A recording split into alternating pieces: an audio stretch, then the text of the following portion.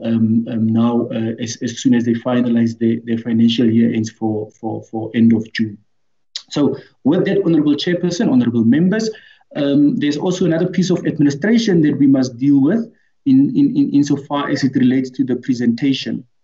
You would recall when we had the closed briefing session, Honourable Chair, we gave you a briefing document with the members. For the purpose of the open session, which is the televised session, we will now deal with the slide summary presentation that talks directly to the public information, which is the audit report. So you'll see the presentation that we'll deal with, although it's a continuation from the previous session, we'll be dealing with a different document that just summarizes the same information that was contained in more detail in the briefing note. But if there's any detail that's required, honourable members are more than welcome to refer to the document that was distributed in March that contains all the written narrative detail for any questions or follow-up. But ours will deal with the presentation, which we'll get into in the next short while. Then this same presentation, Honourable Chair, Honourable Members, is also the same presentation that we shared more or less with the Portfolio Committee a couple of weeks ago. So the normal process would dictate that we first engage the Portfolio Committee, and then obviously once we've engaged the Portfolio Committee on any outcomes, those outcomes or information, that information is then shared with SCOPA. But this time around, we first engaged, and then obviously we went to Portfolio Committee. But we also afforded them the same courtesy by sharing the same information that we shared with SCOPA with the chairperson of the committee in terms of the detailed briefing notes. So they are also well versed and well briefed on the detail of what's happening in the portfolio that we did during that engagement. Honourable Chair, Honourable Members, the presentation will also be shared between myself and Mr. Khaleli. I've unfortunately had a procedure on my throat, so I'm quite limited in terms of the amount of talking I can do as part of my rehabilitation. So Mr. Khaleli will be doing the bunch of the presentation. I will do the intro all the way up until a point where we get to the actual detail. I'll just do the intros for now, Honourable Chairperson. Stephen, I will do the sharing, and when I hand over to you, you will then do the sharing of the slides. Thing.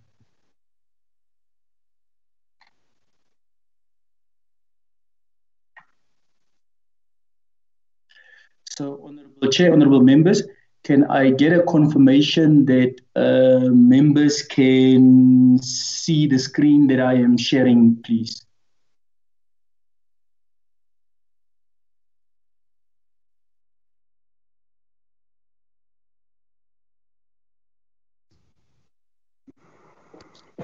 Right, colleagues, you will indicate if there's any glitch. Are we all good to go?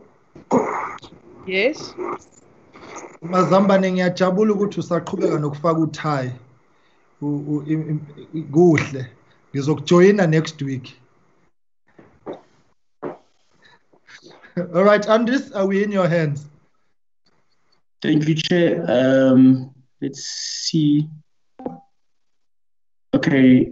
So, Honourable Chairperson, I then take it that members can see the screen that's reflecting now. We should all be seeing a flag of the Republic, including the reputation promise of the AG. Yes.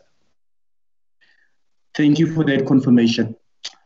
Honourable Chair, I will now go to slide number 5. Quickly at a high level, just as a way of a reminder, Honourable Members, this is the role of the Auditor General. On an annual basis, we examine 3 areas.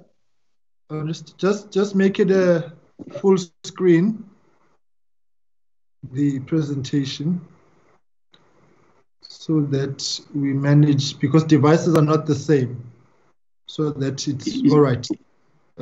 Is it a bit better, Chair? Yeah. Colleagues, the problem they'll indicate. Okay, yeah, there we go. Right, perfect, sharp. Thank you, Chair. So, Chair, as I quickly alluded to earlier on, just a quick reminder in terms of the work that the Office of the AG does. On an annual basis, in line with our constitutional mandate, the Office of the AG examines 3 audit areas. The first one, Honourable Chair, audit being an audit, we look at the state of the financial management of the institutions that we audit. So we consult the financial statements that they would have submitted to us, and then we assess and examine those to make sure that those are fairly presented and that they don't contain any significant material misstatements. So what it basically means, Chair, is then there's the part where we look at the accounting, so 1 + 2 = 3, and that's the part where we must balance the book and account and look at supporting evidence in terms of invoices. The second aspect that we look at as the Office of the AG, obviously these institutions would have come to Parliament. They would have requested certain funds to go and implement and meet certain objectives in line with their different respective mandates, and therefore they are required to then report in terms of how well they have fared in achieving those objectives for which they had planned to go and achieve in line with the money that they would have requested. So the Office of the AG then looks at the status of the performance reporting of these institutions. We only assess how well reliable, credible, and accurate they would have reported their performance in their performance reporting documents, Honourable Chair, Honourable Members.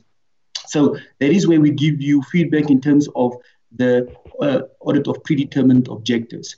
Then, Honourable Chair, Honourable Members, as and when they were busy executing their daily activities and responsibilities, obviously they were also required to then comply with certain key legislation.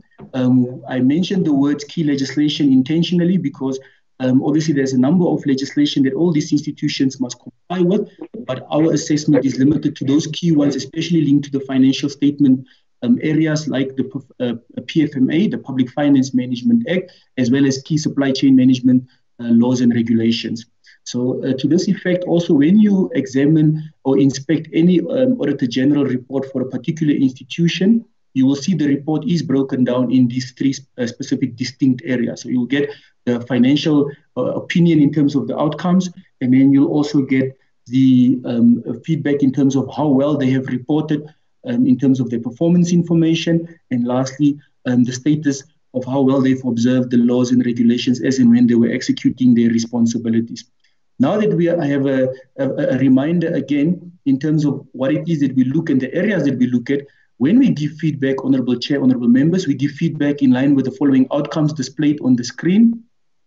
They go obviously from left to right in terms of being good to absolutely where we do not want to find ourselves in as a particular institution at any particular given point in time. The left-hand side, Honourable Chair, is what we commonly refer to as a clean audit. Now, Honourable Chair, for any institution to say that they've attained a clean audit would mean that, number one, if you refer to the previous screen, that they would have had to have presented their financial affairs in a fair manner that represents the financial reporting framework and that is supported by the evidence. So in other words, 1 + 2 = 3.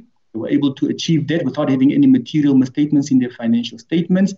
They were also able to accurately report on their status of performance information and how well they have fared in terms of their performance. And lastly, as and when they were executing their responsibilities, they did not have any significant or material instances of non-compliance with key legislation. So all three of those requirements have to be present in order for an institution to attain a clean audit outcome.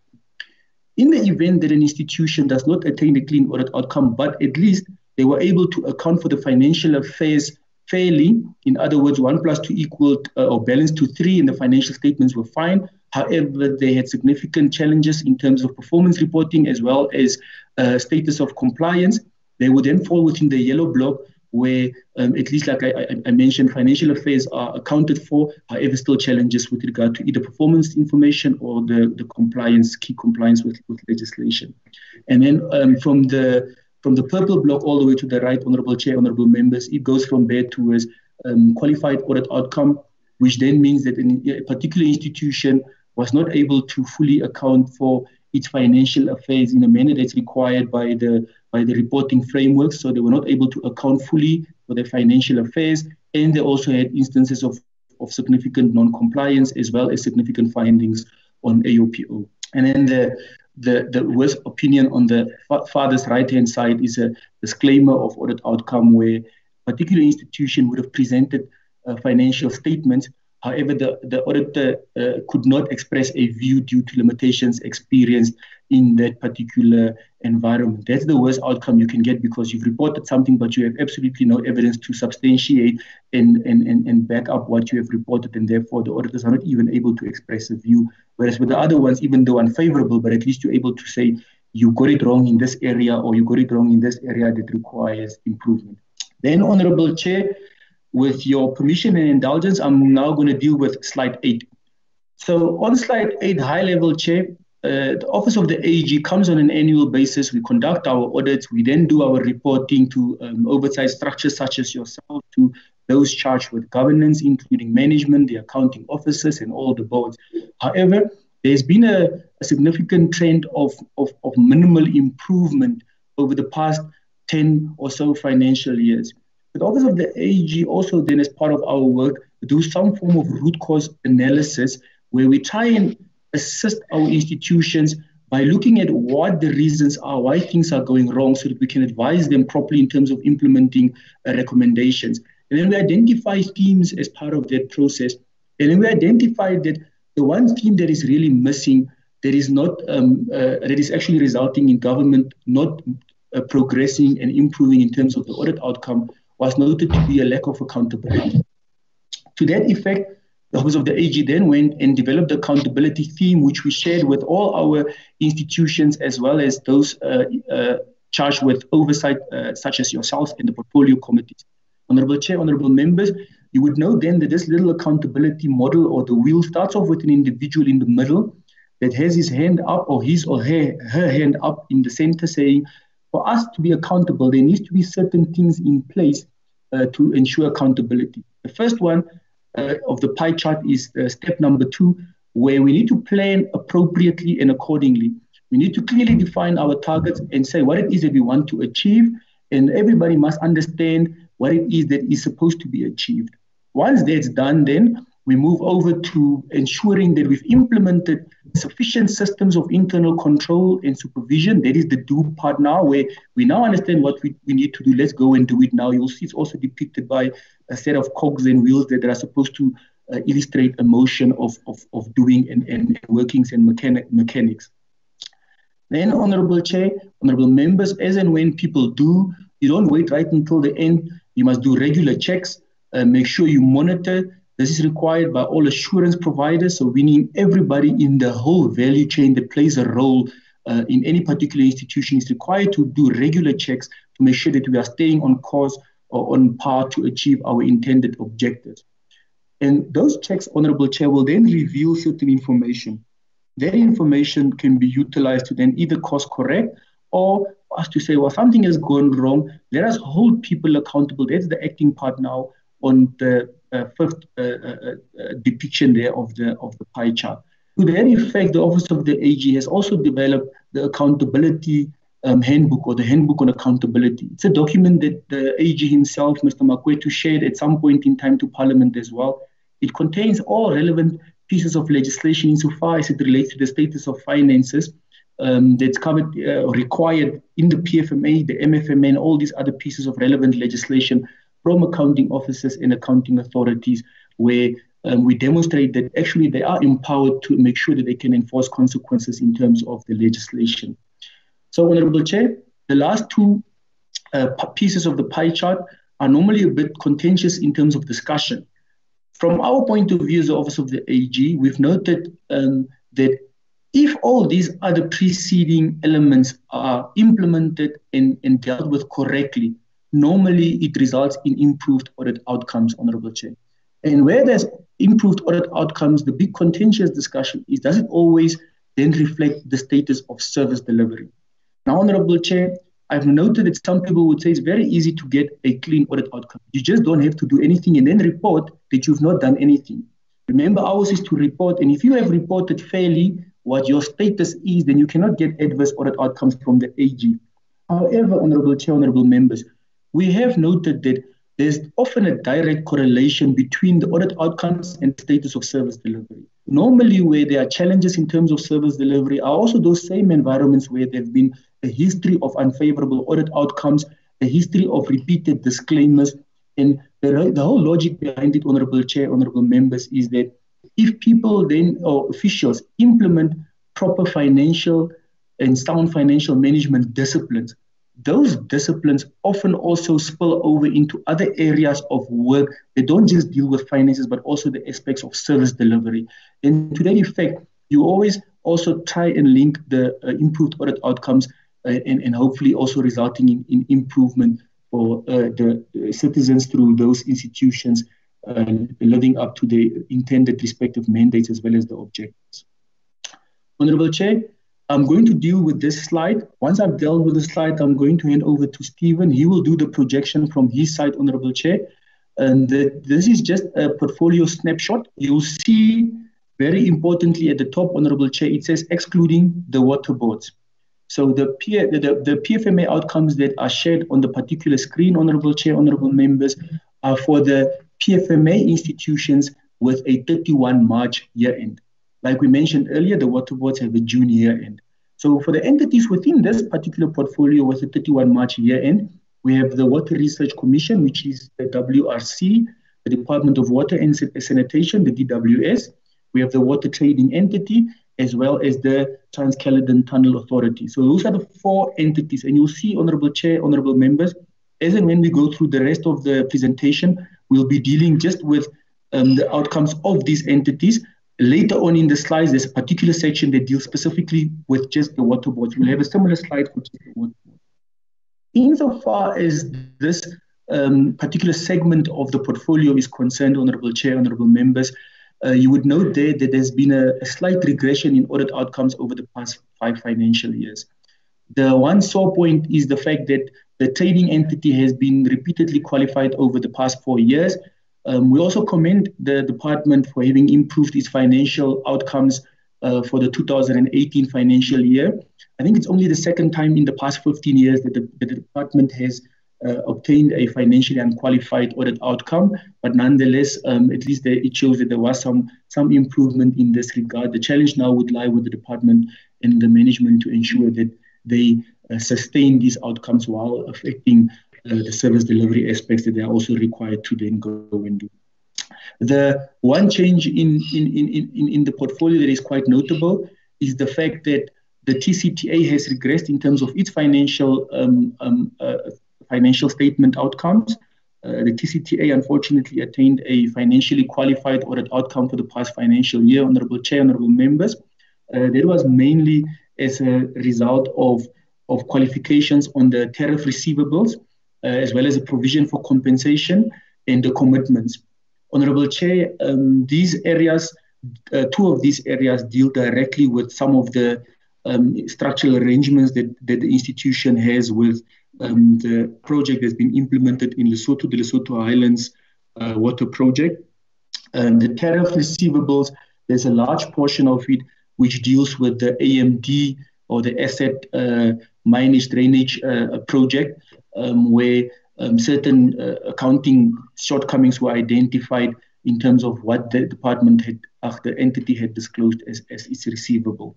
The provision for compensation basically just dealt with certain information that the entity is supposed to disclose insofar as it relates to costs that they potentially might incur in future for the displaced people that relate to the implementation of the Lesotho Highlands water project.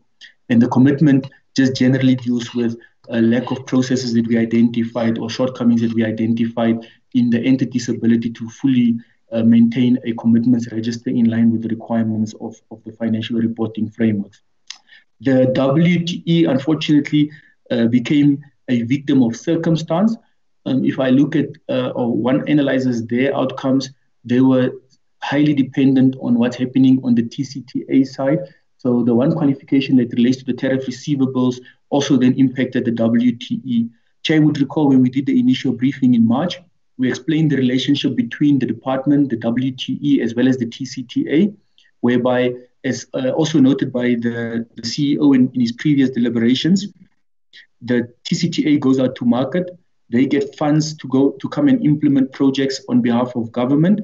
And once those projects are finalized, the projects get handed over to the department in the WTE so that they can then use those infrastructure projects to generate income, which income is then used to settle those outstanding liabilities that TCTA would have incurred with the market, if I can put it simplistic. So if there are challenges with regard to any financial modeling on the TCTA side, it then spills over onto the WTE side, Honorable Chair, Honorable Members.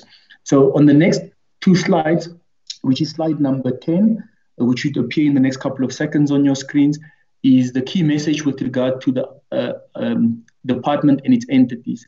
We've already spoken about the DWS, for which we commend them, and hopefully they will then go and implement those measures to make sure that they sustain these outcomes despite the challenges that they are facing. And then we spoke about the misstatements on the limitations. Unfortunately, the whole audits of the portfolio were finalized late, the annual report of the department, as a result of certain ongoing engagements that were happening at the TCTA, Honorable Chair, Honorable Members. We only received updated financial statements in October. Normally, this process would have been finalized in July, and we would have issued an audit report in July. But we only finalized the audit report for the TCTA in December, and consequently only finalized the audit report for WTE in Feb, based on the interrelated relationship that I've just explained. The specific challenges that were experienced at the TCTA we've dealt with to some degree. Suffice to say, Honorable Chair, had we closed off the audit at the TCTA at that particular point in time, they would have probably then received a limitation outcome, which would have been a disclaimer because the amounts are quite material. So the time that we spent, the additional time, did assist in at least lessening the extent of the unfavorable audit outcomes. So, Honorable Chair, this particular paragraph we did deal with in sufficient detail when we did the briefing to the to SCOPA, to yourselves, your good selves, when we did the briefing in March. It is a direct extraction from the briefing we did. We just shared the same message with the portfolio committee so that they also obtain the same understanding with regard to the challenges that were faced. Just as a way of reminding ourselves and recapping what those challenges were, we did know the challenges with regard to the implementation of the treaty. The treaty had been signed in 1986 by the Minister of Water Affairs then, has obviously been overtaken by current events. We now have a constitution that requires certain responsibilities of our government institutions that was implemented in 1996. We have the Public Finance Management Act that also then came in the early 2000s or 1999. We also have had significant and continuous improvements and development in the financial reporting requirements like the IFRSs and your GRABs. And therefore, we found that in certain instances, what was required there was not always talking to the treaty accounting requirements or being implemented necessarily to its fullest extent by management because of past structural arrangements and just the way things were done in the past. I don't think we kept abreast with the developments as and when they were happening. So some of these challenges are highlighted in the red bullets, Honorable Chair, Honorable Members. Some of the key things that we noted in this particular environment, which was quite a cause of concern for us, was the fact that in certain instances, the institution being TCTA would pay over money to its counterparts in the Lesotho, which is the Lesotho Lesotho Highlands Development Agency, or the LHDA as it's commonly referred to. But once we've paid over those funds, we did not always ascertain what mechanisms or controls the TCTA had in place to make sure that at the end of the day, those advance payments made actually did buy what was intended to have been purchased or acquired to begin with. So everything that they had disclosed in their financial statements as the TCTA only spoke to the budget advance payments that were claimed by the counterpart on the other side. We did not always have that evidence of how the money was spent. To that effect, Honorable Chair, we then engaged the auditors of the LHDA on the other side to try and at least get some form of comfort or assurance on the amounts that were disclosed by the TCTA. A larger degree, from an audit point of view, for the past financial year, we could get some form of assurance in order for us to move on from that point and at least deal with the point.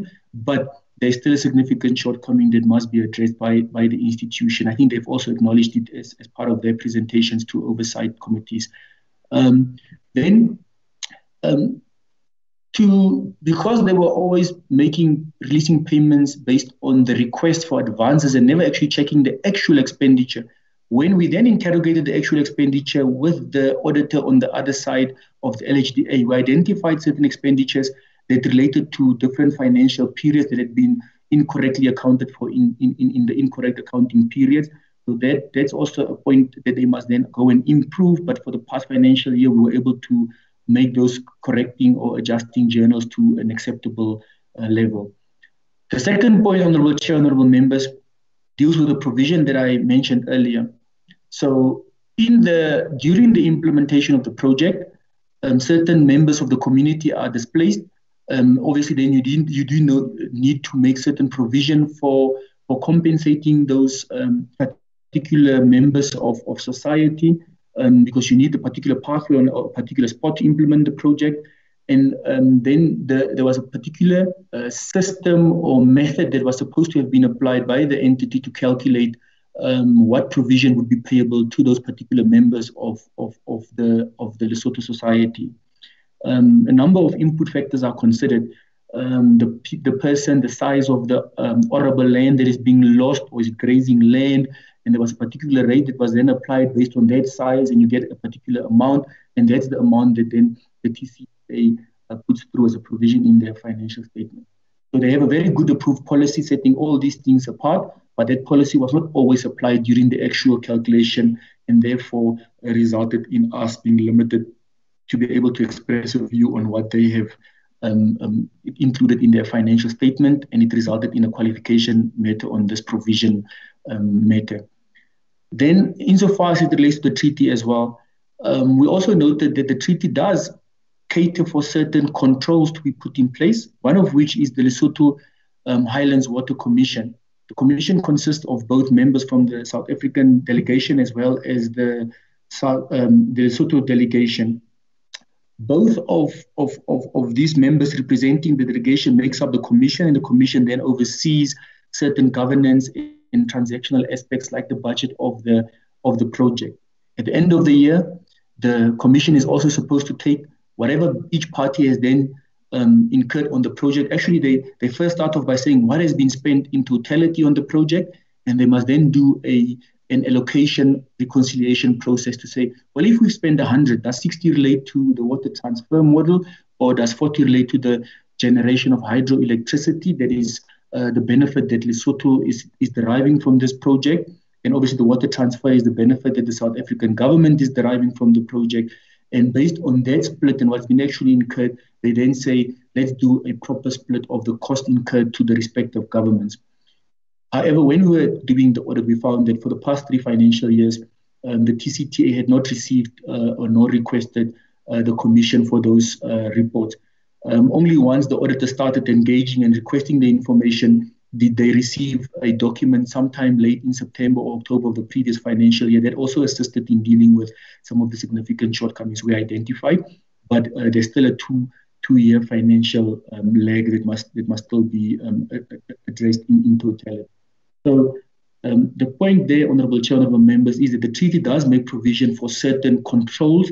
However, they were not always necessarily followed through. And I am using the word followed through intentionally, Honourable Chair, Honourable Members, because one could argue that it's the responsibility of the Commission, but we also challenge the institution to say, but you also have not demonstrated to us how you actually went, requested the information from the Commission so that we can then say, the Commission, you are holding up the process in this regard. So they couldn't also furnish us with any evidence that they had done those follow-ups themselves, apart from when we had asked. Then one other on bullet point number 4, Honourable Chair, Honourable Members, one of the shortcomings that we also noted was the fact that even for these reports, when we eventually do receive them, it seems that it was signed off by a particular delegation member. And our interpretation of the controls that were required by the treaty was that for it to have valid powers, it needed to have come through the Office of the Secretary as required by the treaty articles. So that was our interpretation. And obviously there are certain associated risks that go with that. If a particular report comes signed off by a particular member, it could be construed that it then represents the views of a particular member and not necessarily that of the commission, or that it's a particular person's interpretation of how things are supposed to be implemented, and therefore those figures that we then use to rely on could be then the view of a particular individual. And that's just something that we mentioned to the institution for them to take it up with the commission and ensure that the commission then enforces the necessary compliance requirements in line with the treaty, so that when a document is issued, it's signed off and approved at the appropriately delegated level. It's like us when we go and we do a normal audit, honorable chair, honorable members, unless there's a proper delegation saying this DDG is empowered to sign off this document, we will always look to the accounting officer. And if you look at all our reports, you will see it's addressed to the accounting officer and the accounting authority, because that, in terms of the PFMA, is who the responsible body or entity is that takes accountability for the particular institution. And the last point, Honorable Chair, was even if those reports were received and we took them at face value to say, well, let's try and interrogate them for what they are to see if we can't at least gain some form of assurance from these reports. We also still identified that those reports were not always thoroughly reviewed and assessed by the institution. So there was a gap or risk that they were taking these reports and just accounting for them in the financial statements. So obviously, if there were any gaps or shortcomings on the report, you would have then had incorrect reporting figures included in your financial statements. Honorable Chair, somebody's putting up, somebody else is sharing. I think that's Stephen, who's my colleague, who's going to take over the presentation from this point on end. I appreciate the engagement for now, Honorable Chair, and I will hand over to Mr. Kaleli, who will take over the rest of the presentation. Thank you, Chair. All right, that's fine. You can proceed. Thank you, Chair. I'm actually not the one projecting. Can I still project over? I think it's one of the committee members who's currently projecting. All right, IT, can you assist in that regard so that we manage our time? Chair, whoever is projecting needs to unshare. All right, who is overriding us here? Sis Ntombi, is that you? No, Chair. I think it's Sianda. It's not me either. No, it's not me either, Chair. Sianda's yes side. No, it's not me, Chair. Let me try, Chair, see if I can't override. Okay, please do.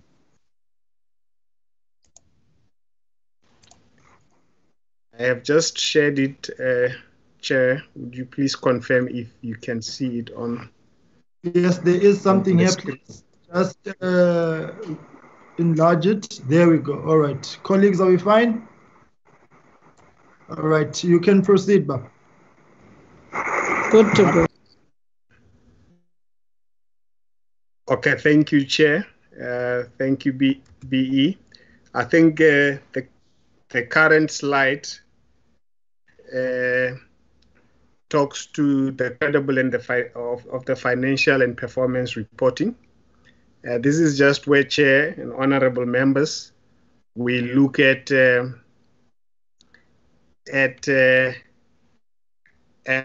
financial statements that were presented for audit and the performance reports that was presented for audit, whether they had any form of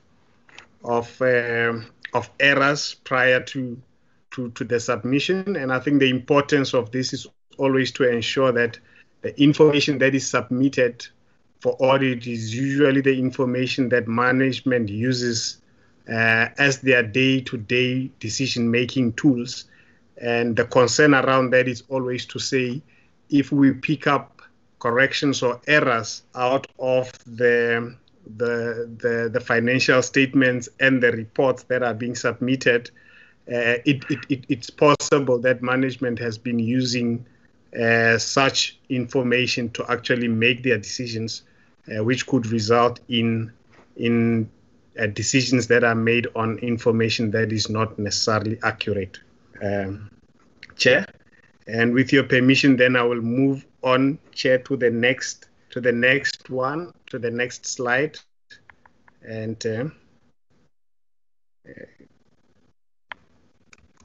it should show up now. And the next slide is the one for compliance with legislation. When we look at compliance and legislation, still looking at those entities that the BE was referring to, you will take a note that in the 1819 audit outcomes, all of them had actually some non-compliances to legislation and prescripts. And if you look at on the right on the details that we have provided your top 5 non-compliances that we have identified, and at the end of each nature of non-compliance, we have included the entities to which it specifically applies to. So if you look at the first bullet, talks to the quality of the financial statements that was presented, and that was evident in the department and the 2 entities, with the exception of WRC. There was also non-compliance with the prevention of irregular expenditure, because the PFMA requires the accounting authority and the accounting officer to put in place controls to ensure that they do not incur irregular expenditures. And the moment that we identify the irregular expenditures and they get disclosed, there's immediately an indication of the non-compliance with that section that requires the prevention part of it. Similarly, so with the fruitless and wasteful expenditures, that we picked up on those 3 specific entities that is included in brackets on that other side.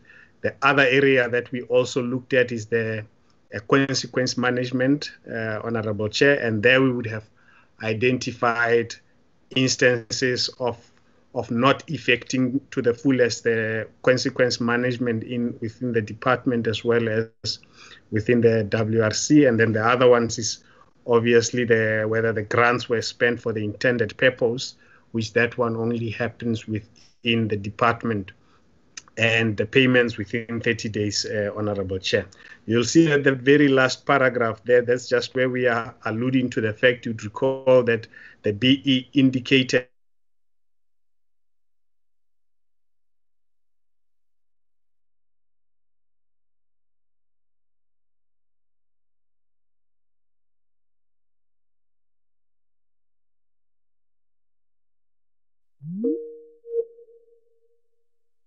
only looking at the compliance part. So we would audit the compliance part, and then after we raise the concerns and the issues and we've engaged management on them and we've agreed or disagreed with management, then we would hand them over to Ernst & Young, who were the signatory of the audit report in the prior year. And then I will move to the next one, Chair, that would be reflecting on the status of the internal controls.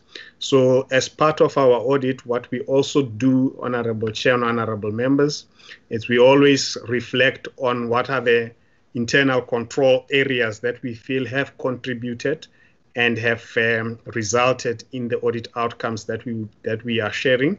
And we would have picked a lot of issues around the leadership. I think in particular, the leadership within the department. In our next slide, we will reflect in much more details when we look at the position of the accounting officer and the extent to which there has been the accounting officer in an acting role. And equally so, we look at your normal reconciliation processes, the comparison of information that you receive to make sure that ultimately the information that you present in the set of financial statements is accurate. So you would need to have those daily monitoring controls, those review and approvals at different levels. We would also find that those were not happening. You would recall that the BE has already spoken to the reconciliations that were not adequately happening between the information that was moving between the water trading entity as well as the TCT, and equally so between the TCTA and the LHDA, which is their counterpart in Lesotho, as well as even between the the Lesotho Highlands Water Commission. So it talks to those inadequacies in the processes and in the review and the monitoring areas around the internal controls. And you would see, Honorable Chair and Honorable Members, when you reflect on the governance area, the governance area is the one that you find that has got a bigger share or a bigger bar of green. That talks to Water Research Commission, DWS, and WTE, and where we still have a little bit of TCTA still lagging. That's sitting on a yellow area. So this is when we then reflect on the internal controls and say what are the areas that we foresee that would have contributed towards the results that we are sharing, Honorable Chair. The next slide, as I alluded to, Honorable Chair, then on this slide we would want to reflect the extent to which the accounting officer position within the department was occupied by an acting role, and where it was not an acting role, the extent to which it was. And you will see that predominantly, Honorable Chair and Honorable Members, the role of the accounting officer within the department has been occupied by an acting personnel. And I think we're not necessarily saying that by acting that the incumbent in the acting position might not do what is supposed to be done. We are just highlighting the fact that when you act, in most cases, you are acting from a position, a particular position that's lower than the position that you are acting in. And in that instance, you'll find that you're actually being held, you're actually holding accountable your peers, and which at times becomes a bit of a challenge, and you'll in most instances find that the person does not apply themselves in as full as they would they have been actually appointed in those positions. And that is why we highlight this in particular. We highlight it here particularly, and also given the history of the outcomes of the audit outcomes of the department, this is still more or less in sync with those outcomes, and illustrates and demonstrates the disposition that we want to highlight, Honorable Chair. And then, Honorable Chair, I would like, with your permission, to move then to slide 17. I hope it has already reflected on your site. And on this one particular, Chair, we are, this slide together with slide number 18, we are reflecting on the extent of spend in the program vis-a-vis the extent of achievement in that program. We also reflect and highlight, Honorable Chair, on whether we have identified any irregular as well as fruitless and wasteful expenditures within that program. And we also indicate whether there were any material misstatements that we had identified in the financial statements related to that project. And if you look at the status, or the way we would read this table, Honorable Chair, taking program 3 as a case in point, you will see that the budget spent was 98.3% of the budget, and the actual achievement of the targets out of that program would be sitting at about 50%.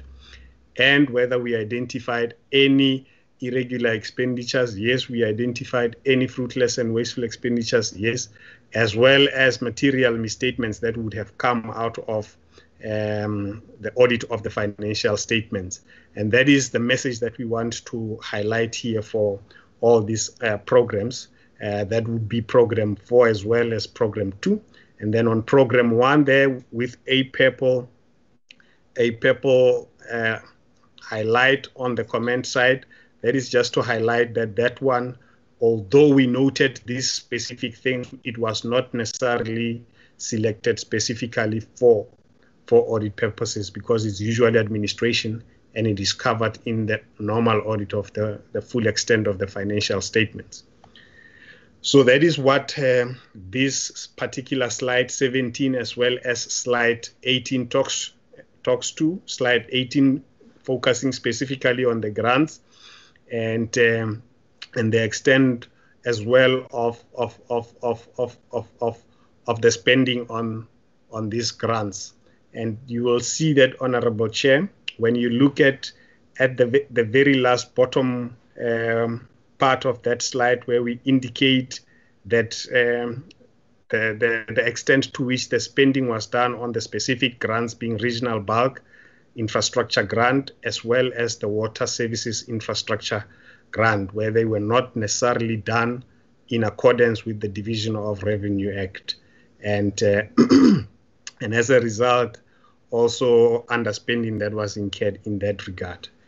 And with your permission then, Chair, I will move on to the next slide, and I will deal with slide 19 together with slide 20. And those ones we are looking now at the projects.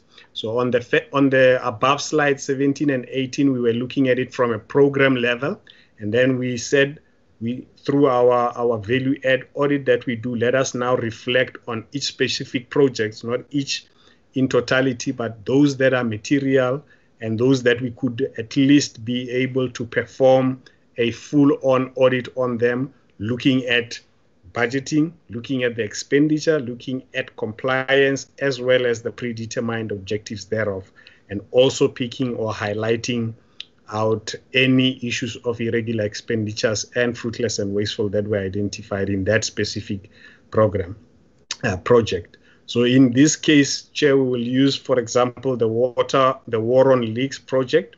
When you look at the War on Leaks project, you will see that there were budgeting challenges, particularly because we know that the War on Leaks project, when it was initiated, it was never included in the budget. And as a result of not having included it in the budget, it initially came out, Chair, because of a deviation that the department had sought to try and address, which was of an emergency in nature. However, out of that emergency nature, then this project was birthed, and then it was incurred without any. There was expenditure that was incurred on it without necessarily any budgets that were allocated to it. When you look at, for example, whether there were any financial issues that were coming out of War on Leaks, there were issues that were coming out of that in particular, because initially the spending started within the water trading entity and later on moved on into the main account. And in our engagements with the entity, we had particularly taken a stance of understanding whether this project was within their direct mandate. And I think in our engagements with them, together with the engagements that ultimately happened with National Treasury, it was indicated that this project is much more specifically, it can be located easily and specific to the main account and not necessarily to the water trading entity. We also identified some compliance and non-compliances on the War on Leaks, and there was irregular expenditures that were coming out of this project, and as well from a predetermined objectives because of not allocating budget to it and not necessarily including any items of targets in the predetermined objectives initially. We indicated that, but also even as they progressed to try and incorporate the project into their annual performance plan, you still find that they do not necessarily achieve the intended targets that they would have planned to achieve on the project.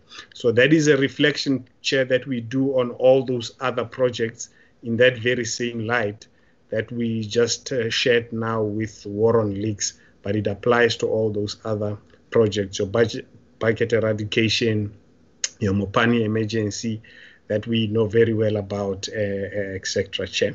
And that deals now, when you come to slide 20, Honorable Chair and Honorable Members, that is now where we have included the details of those specific findings. And you will see that I have already talked to the War on Leak project that was there. We have identified that the project was an intervention, however, not included in the budget, and there was irregular expenditures that were identified due to non-SCM processes that were not followed adequately in the APPs.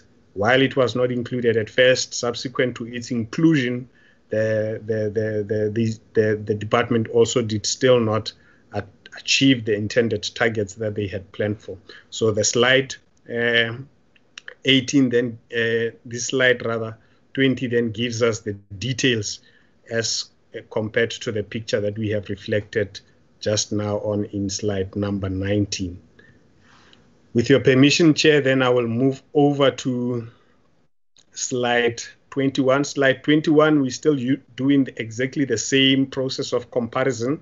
Here we're just focusing on the TCTA one. You will see that in particular the specific project that we looked at for TCTA was the acid mine drainage, as well, where we had some budgetary issues that we had identified, financial challenges, non-compliances, irregular, as well as predetermined objectives that we have also identified and noted on that project.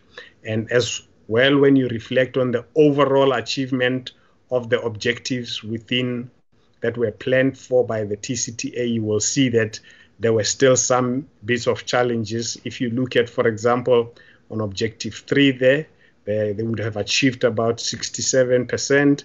They would have incurred some irregular expenditures, as we have highlighted in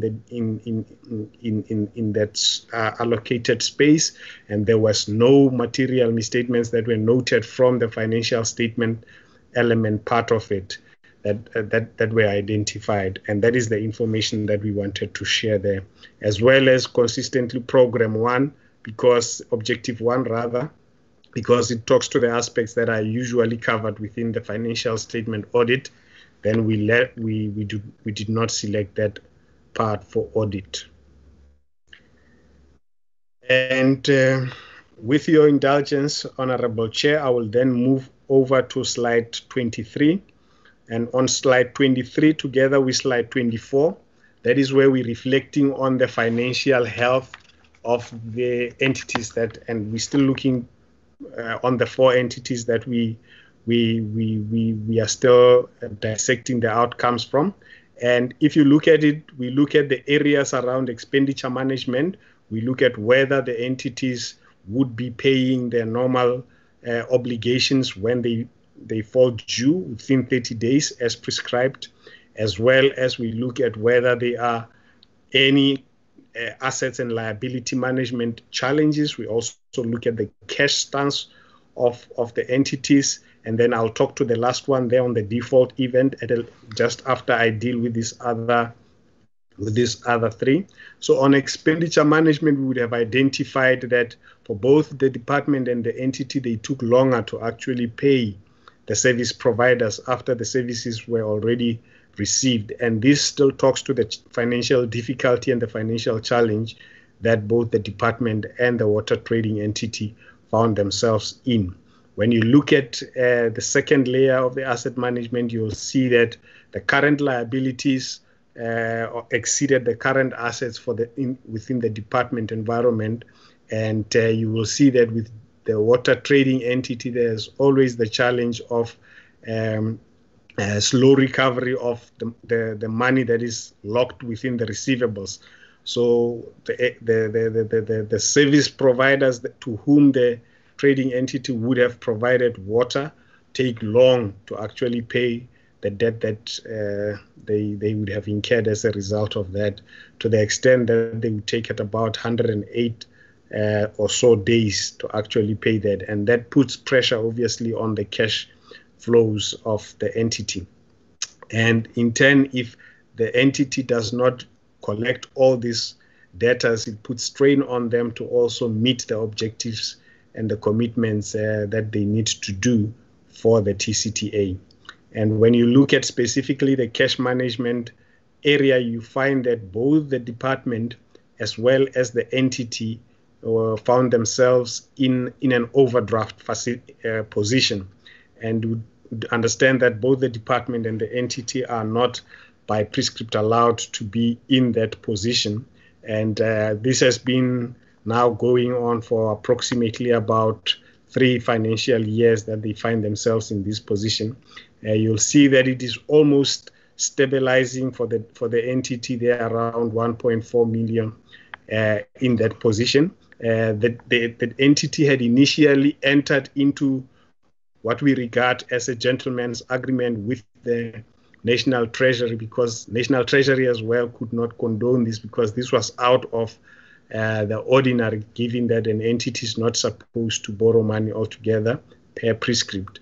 To try and reduce that overdraft over a period of time, and that initial plan also did not materialize, Honorable Chair, and that was due to obviously the strain that the entity still found itself in around the collecting the income, around spending on projects that were not necessarily part of what lied within their direct mandate. And as a result, in one of the agreements that National Treasury had indicated, there was that the entity needs to stop paying all the projects that did not fall directly within their mandate, in order to ensure that at least they can recover from this position that they are currently in. So on that last one, Honorable Chair, of the default event, when we were auditing the TCTA from a ratios point of view, you'll see that the health status of the TCTA it's in a good financial health status. However, what we also picked up was in some of the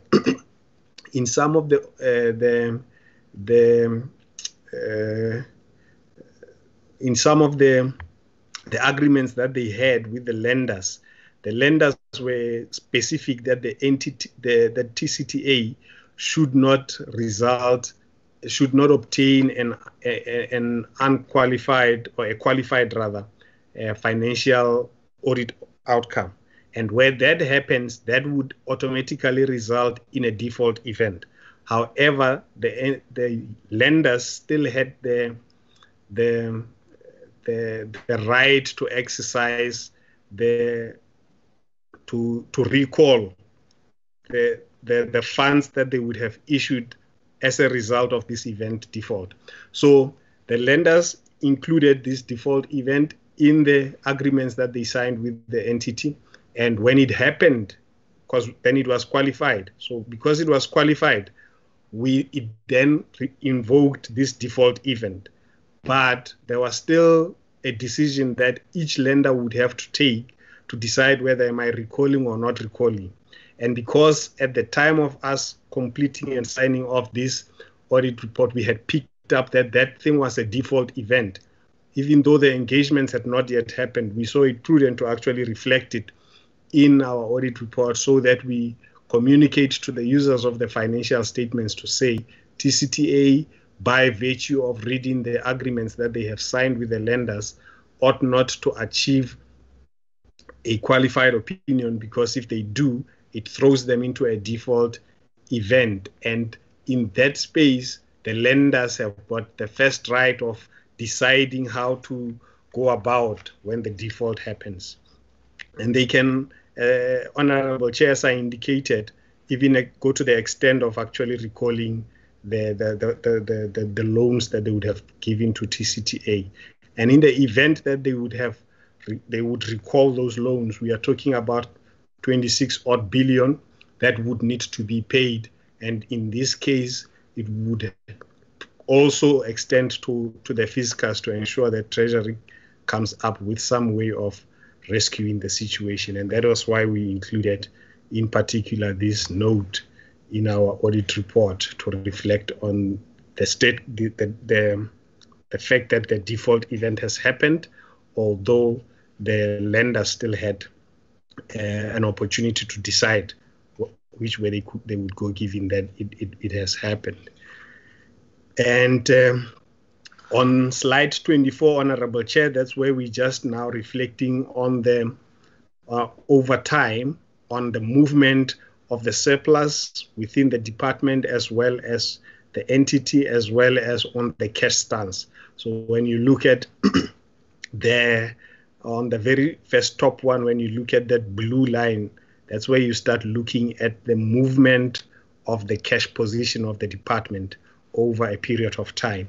And the orange one or the yellowish one would then look at the movement of the surplus or the deficit in the income statement. And the bottom one then talks to the trading entity, still looking at the same things and still consistent in terms of the colors on the movements of those two specific things, Honorable Chair. With your permission, Honorable Chair, then I'll move to slide number 25. Slide number 25 just looks at the unauthorized expenditure. And here, Honorable Chair, I'll just go quickly because in the current 18-19 financial year, there was no unauthorized expenditure that was incurred. However, the department still had some unauthorized expenditures that were coming from prior years that still required consideration for condonation. And that is what we are reflecting on this one. And we also wanted to indicate whether the unauthorized expenditure has been investigated or not investigated, which we depict there with the green bars that it has been investigated. It predominantly resulted in prior years as a result of the overspending that the department had in the bucket eradication program that they had. And I will then move, Honorable Chair, to the next slide, which is slide number 26. Slide number 26 looks at the fruitless and wasteful expenditure, and we look at it as well over the 2 years.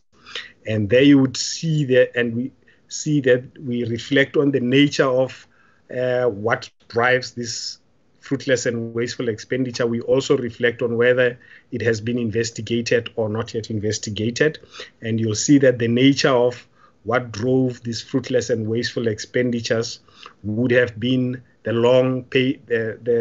not paying the suppliers on time, as we have already discussed under the non-compliance, or not paying your suppliers within 30 days. And if you don't do that, you start incurring interest. That interest becomes fruitless and wasteful expenditure at the point that you actually pay it. And the other thing that also happened, and this happened in the space of the trading entity, it's on the standing time that now was happening within the unit of construction that is within the department. So the challenge that had happened is, given the strained financial position that the entity found itself in, it could not provide materials, it could not provide equipment at specific projects that needed to happen, whilst there were still people that were allocated for their labor purposes to be there on those projects. So you find that because they did not have any materials or equipment to work on, then they would remain idling on the projects, and as a result, they would drive still expenditure of payment to the contractors, but not delivery on the project, and it resulted then in the fruitless and wasteful expenditure. And we also indicate to what extent it would have been investigated and at what extent it wouldn't be investigated, Honorable Chair. And if I move on to the next slide, Honorable Chair, being slide 27. Slide 27 talks to the irregular expenditure.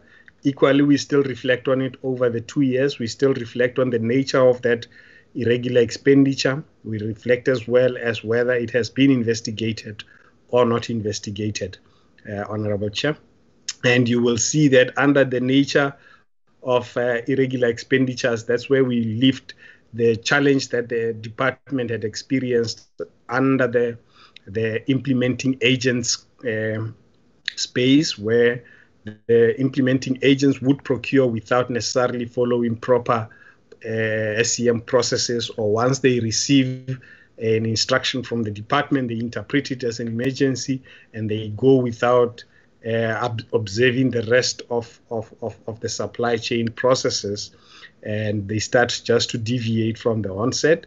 And equally so, we also reflected on the irregularities that would have happened within the TCTA, where we noted that with TCTA, mostly or the majority irregular expenditures that would have come out would be where they also deviate or increase they vary the project value without necessarily obtaining the necessary pre-approvals that ought to be received prior to the actual variation.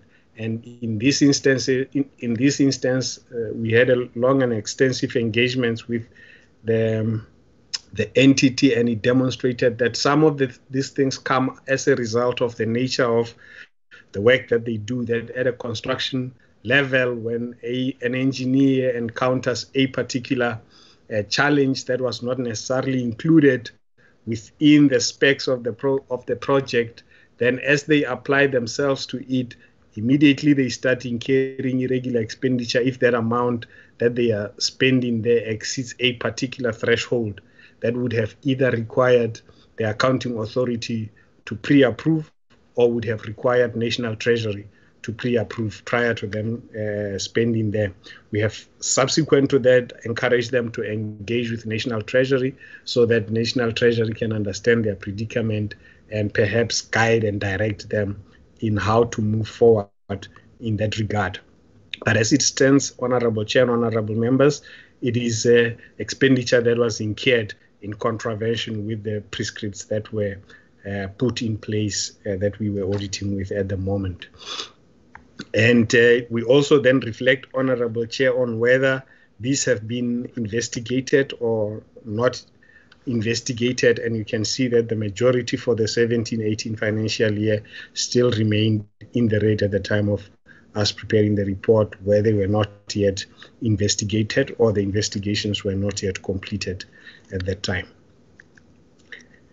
And with your permission now, Honorable Chair, we move now into the water boards space. And as the BE had already indicated, that we have a similar slide to the one that we had up there when we were looking at these 4 specific entities. So here we looked at all these water boards, Honorable Chair, and the majority of actually all these water boards, Honorable Chair, in the year that we are looking at were audited by the Office of the Auditor General. And when you look at the picture, Honorable Chair, you will see that there was what I would call a slight improvement, in the sense that both Sidibeng and Lepelle Water, which were qualified in the prior financial year, in the 18-19 audit outcomes, actually received an unqualified audit opinion. And they improved, Honorable Chair, because they actually took cognizance of the recommendations that we had and put in place the action plans that were effective enough and efficient to actually drive the outcomes and improve the outcomes. They had even requested us specifically to come interrogate the details of their of how they have corrected the issues prior to the audit commencing, so that we can give them a bit of assurance on whether they have dealt adequately and sufficiently with the issues that we had identified. And as a result, it is commended that they have managed to move out of a qualification zone into an unqualified zone. The one that still remains, Honorable Chair, in the qualification area, it's the Sidibeng Water Board, Honorable Chair. And when you look specifically in detail around the areas in which they received a qualification as a result of, you will see that there are 2 in particular which are recurring, and that is the completeness of irregular expenditure as well as on receivables. So on those ones, they had already in the prior year, whilst they were still sitting in a qualification area, had obtained a qualification on these specific areas. And as a result, we deemed them as recurring. And it also then has additional issues that were identified within PPE, payables, commitments, and deferred income, as well as an aggregate one, Honorable Chair. And when we look deeper and we try and sit back and reflect on the root causes around these qualifications. Again, we fall back to some leadership instability that we noted in the entity with regards to the CEO position, where the CFO was now the acting CEO, and equally so, Chair, you'll find that those internal controls, the financial management processes that needs to happen regularly and frequently, were also not observed at all times. And that is what drives that Sedibeng still remains in that area of a qualification, Honorable Chair. And Sedibeng still remains in that area. And when we go further, Honorable Chair, to the next slide, that's where we also reflect on the compliance area, as well as on the predetermined objectives now of the water boards. When you look at this looks like a much busy slide, but I'll try to talk to it, Honorable Chair, so that I can guide the members in how they move within the slide. On the very first top corner on the left, it reflects the compliance results, and there you will see both 18-19 and 17-18 remained constant or stagnant, where we had 100% non-compliance from all the entities. And just underneath that pictorial picture there, we have a detailed explanations on some of the areas that resulted in the non-compliances. So you'll see that again, the preparation of financial statements, as we had alluded on the other four above, also remained a concern around the water boards, where all the water boards had that non-compliance.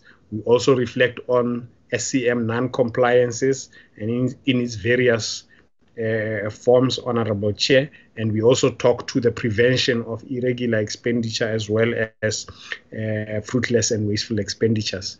And then on the top right, on that pictorial there, that is where we then look at the quality, the very first one prior to the dotted divider. We look at the quality of the annual performance report that was submitted, as well plans, Honorable Chair.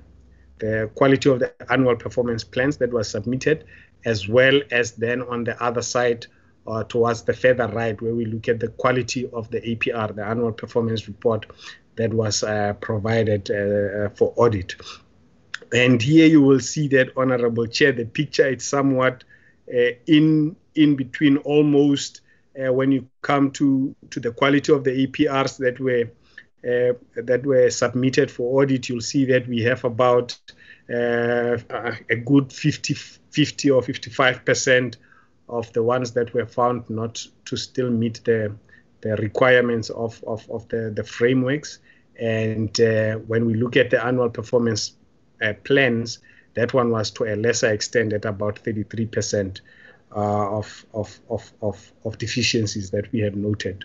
Again, similar in the same form, just underneath that pictorial picture, we look at the water boards specifically, and we look at the nature and the areas around where they were found not to have adhered fully to the frameworks that are applicable. And we have mentioned there that your Lepelle would not have done well under the strategic objective 1, Mhlatuze strategic objective 13, etc., and with overback on objective 7, then, Honorable Chair. So that is where we then look at this overall picture, and we sit back and we say, what is the state of compliance within the water boards, and what is the status of the annual performance plan, together with the annual performance reports that were submitted for audit. With your permission, Chair, then I will move to the next slide on the irregular and fruitless and wasteful expenditures.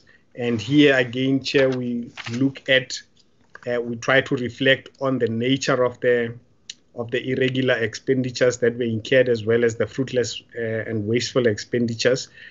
Here you will see, Honorable Chair, that we have not necessarily reflected on whether these have been investigated or not yet investigated, or whether the investigations were still in progress. That is the information that we would collate during the current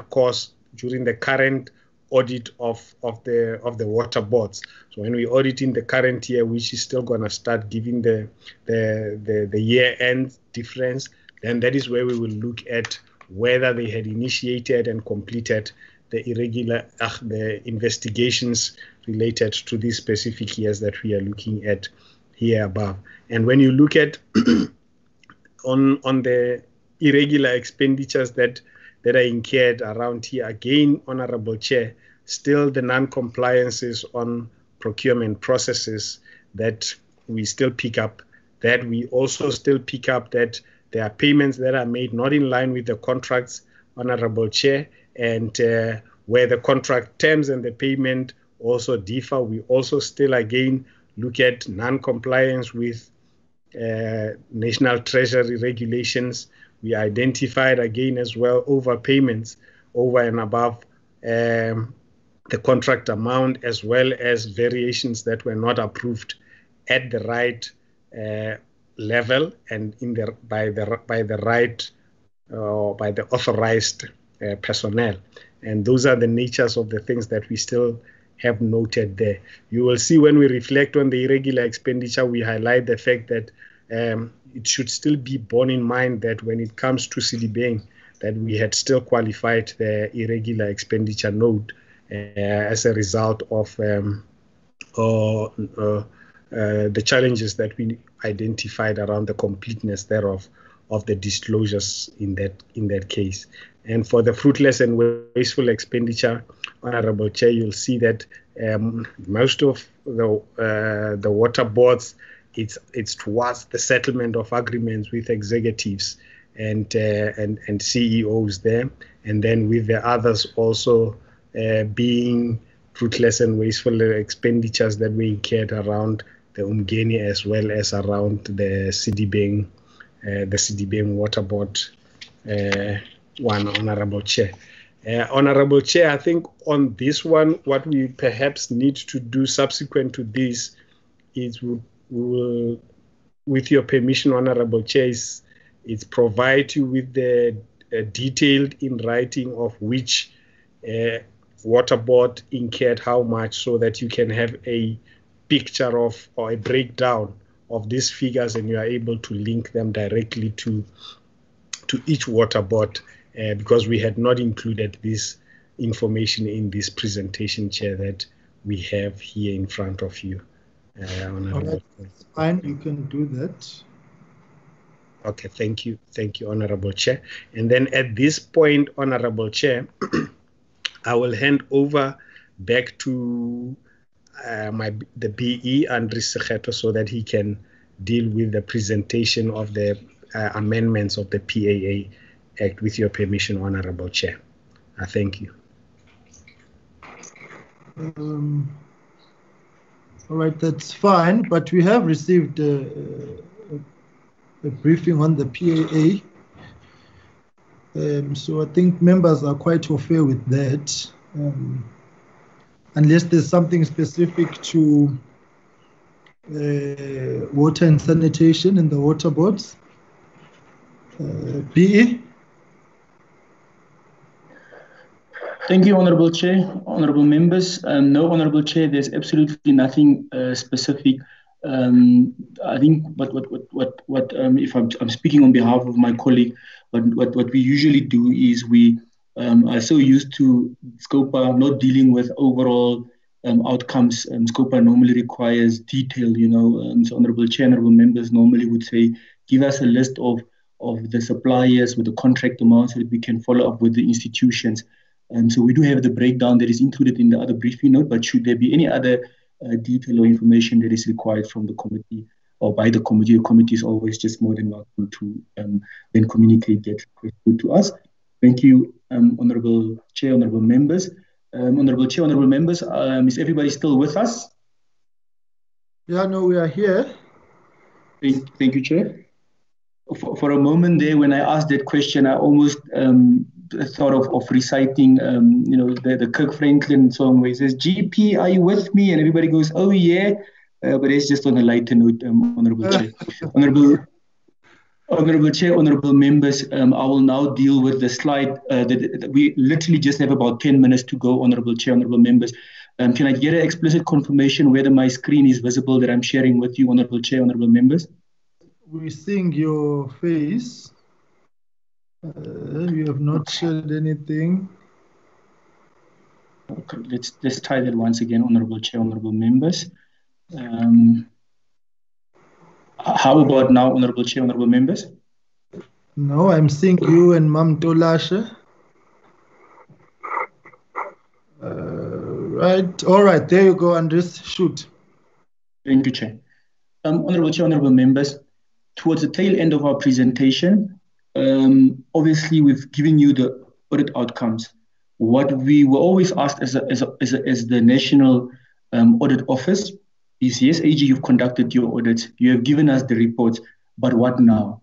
So there was always that missing a little bit of a gap, if I can refer to it in that manner. And to that effect, the Office of the AG then had an expansion of its mandate, where the Public Audit Act was amended to include the following information that is now depicted on the screen. So, Honourable Chair, honourable members, the long and short of the amendments boil down to our ability now as the office, the National Audit Office, to be able to include and report on work done regarding material irregularity. So I'm not going to spend a lot of time, like Chair said. The broad definition of material irregularity just means that now, when we conduct our audits, which is quite important because our core mandate is still to conduct an audit in line with the Constitution. But however, as and when we conduct the audit and we identify any transaction or incident that meets the definition that is disclosed or contained there next to the red dot, that would then trigger the following 3 actions that are included in the bottom. So as and when we test, we identify any non-compliance with or a contravention of a legislation, any fraud, theft, or breach of a fiduciary duty that we've identified during the audit that is likely to result or has already resulted in a material financial loss, the misuse or loss of material public resource, or substantial harm to the institution or the general public, it would then meet the definition of a material irregularity. Once we then have the material irregularity, Honourable Chair, honourable members, that process will then trigger another process of engagement. It is exactly like the audit process, so there will be an opportunity provided for the accounting officer or the accounting authority to also put through their view. So the whole principle of being administratively fair and just, so they'll be provided with an opportunity to air their views. So the audi alteram partem principle will still apply. They will be given sufficient opportunity to provide any representation, supporting documents to refute the irregularity that would have been identified. So, Honourable Chair, honourable members, if the accounting officer or such an authority then does not deal appropriately with that irregularity that's been noted or reported to them, then the mandate will allow us to take action in the following 3 avenues. So we can refer the material irregularity to any relevant public institution or body with the necessary requisite investigative skills. So that would be your public protector, your SIU, etc., the Hawks, etc. Even SEPS, if I'm not mistaken, is also included as a public body for which we can refer.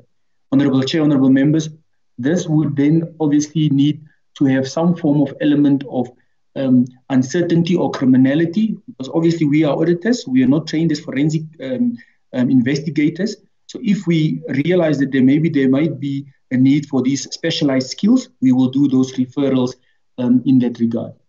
Should we then realize that actually what we have in front of us is quite clear-cut and that the evidence presented speaks for itself, then the Office of the AG can then make a remedial binding recommendation in its audit report. So we will say, accounting officer, accounting authority, for next year we've identified this issue, you agree that it's an issue, so therefore go and take action as required by either the PFMA or the MFMA or whatever other relevant piece of legislation we then apply in line with your responsibilities, and ensure that you then take the necessary required action.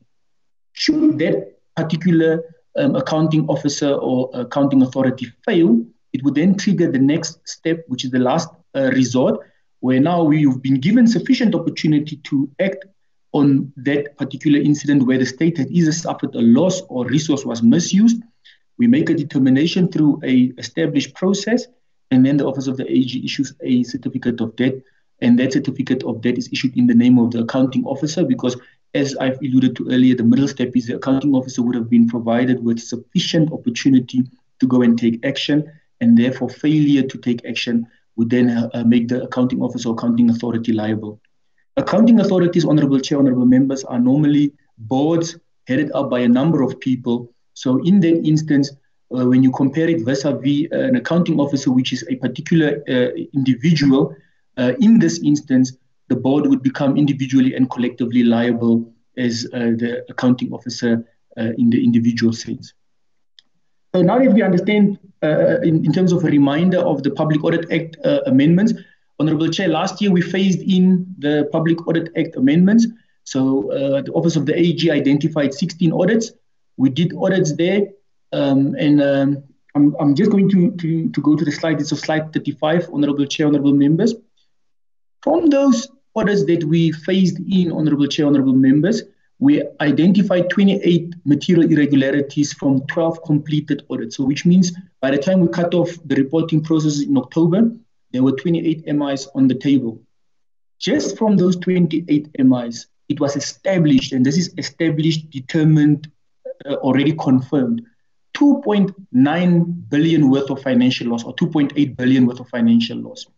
So, Honorable Chair, already exceeding 2 billion just from 28 MIs on just 16 audits. And if you look at the landscape of the public institutions out there, the Office of the AG probably has more than 900 audits for which we are responsible for, if you combine the entire provincial, national, and local government sphere. So just from 12 completed audits, already 2.8 billion worth of financial loss that was determined. What was the nature of the material irregularities which were identified? We identified unfair, uncompetitive procurement processes, which then resulted in overpricing. So, Chair, if you recall the previous presentation or the slide I dealt with, the definition said you must have the non-compliance, but it also needs to have an impact, and the impact was a financial loss or misuse or misappropriation of an asset. So in this instance, if you look at the presentation, Honorable Chair, the non-compliance is you engaged in unfair or uncompetitive procurement processes in contravention of the supply chain management rules. So there's your non-compliance, but that resulted in the goods that you then subsequently procured, you paying inflated pricing, and that was to the tune of 400 million for those auditees that were part of the phasing. And so the analysis goes all the way to the right, where unfair processes resulted in the entities appointing a service provider that did not ultimately deliver what they had promised to do in terms of what they had been appointed to do. Payment for goods or services that were not received at all. We also paid for certain projects or work where the quality was of inferior quality and therefore resulted in us in often circumstances having to go back and rectify certain work. And then also invoices or claims not paid in time. So the invoices or the claims not paid in time is not the actual sin itself, but it's the consequential impact thereof, that now you incur standing time, penalties, etc. So from a water and sanitation point of view, the water and sanitation portfolio was also part of the phase-in rollout, Honorable Chair, Honorable Members. So we selected both the DWS and the WTE, so the department and the trading entity. And those findings right at the bottom of the screen are the ones that are specifically relating to these institutions. So in the build environment, we had made payments to contractors for standing time and interest for projects that were halted. We also made certain consultative or consultation payments to a consulting firm for certain work where there was no clear evidence of that. I think the DG also mentioned it in some of his other presentations. And then also from a WTE point of view, they were not collecting and billing certain people for water usages as required, and therefore they were not ensuring that they were collecting all revenue due to the state to an estimated value of 346 million. They are following up and they are making sure that they are issuing those invoices subsequently. The reason why we can say that, Honorable Chair, Honorable Members, is if you look at the very last comment there, what gives us a sense of comfort for now is that the accounting officer was busy investigating in his representations when we reported these irregularities. And for us now will be to do the follow-up when we recommence the audit as we ease the lockdown regulations. So at that point, when we were engaging with the accounting officer, he had started instituting the investigations. When we go back, we'll just look at the veracity, the rigor, and the support and the process that was followed with regard to those investigations and whether they were appropriately dealt with to deal with the material irregularity. Having also said that, Honorable Chair, Honorable Members, from the Office of the AG, let's also do a bit of balanced reporting. From those material irregularities we had identified, at least 90% or 89% of the accounting officers for those irregularities had taken appropriate action at the stage when we reported. So yes, we uncovered the things, but from the evidence that was presented at that stage, the accounting officers were heading in the right direction. We will just do proper follow-ups in terms of having problems. I beg your pardon, Honorable Chair. Am I audible now, Honorable Chair? Yes, you are. I'm not sure what's happening. Okay. Thank you. I think maybe the chair is experiencing some challenges. I was just checking. There seems to be a break connection. Is it on my side or is everybody fine? It looks like everybody's I also fine, cannot hear him properly, Chair. He's breaking up. Okay, Honorable Chair. Yes, I think Honorable there's a members. bit of a proper connection. Am I more audible now, Honorable Chair, Honorable Members? Yes. Thank you. We just have 3 slides to continue, so I'll quickly run through them before we encounter any more technological gremlins. Honorable Chair, Honorable Members. Yeah, please. So obviously, we've given with these material irregularities presentation. So. Yes, thank you, Chair. Okay. The next slide deals with the root causes. So we've done our work. We've given you the outcomes. And now, obviously, the picture is not looking good. There are a number of unfavorable audit outcomes, and we have to give you round our it assessment. up, Thank you, Chair. So what we identified is that the 3 main root causes that resulted in the unfavorable audit outcomes: slow response. Management is not always moving with the necessary required speed to implement the recommendations and improve key controls to address those risky areas. And Honorable Chair, Honorable Members, you'll see the slide refers to 9 entities.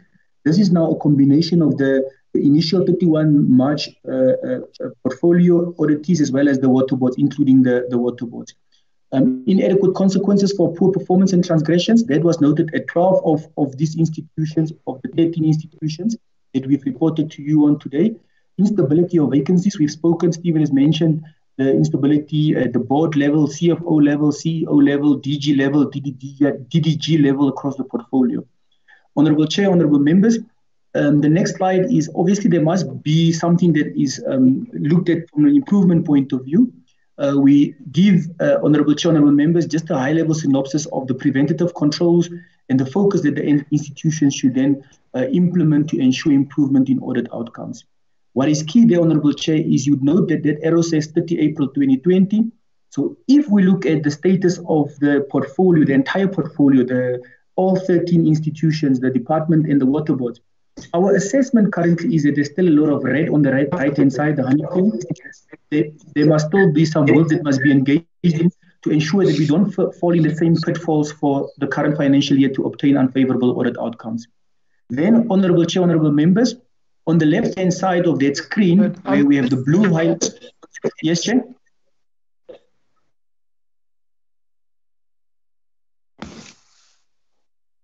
I'm listening, Chair.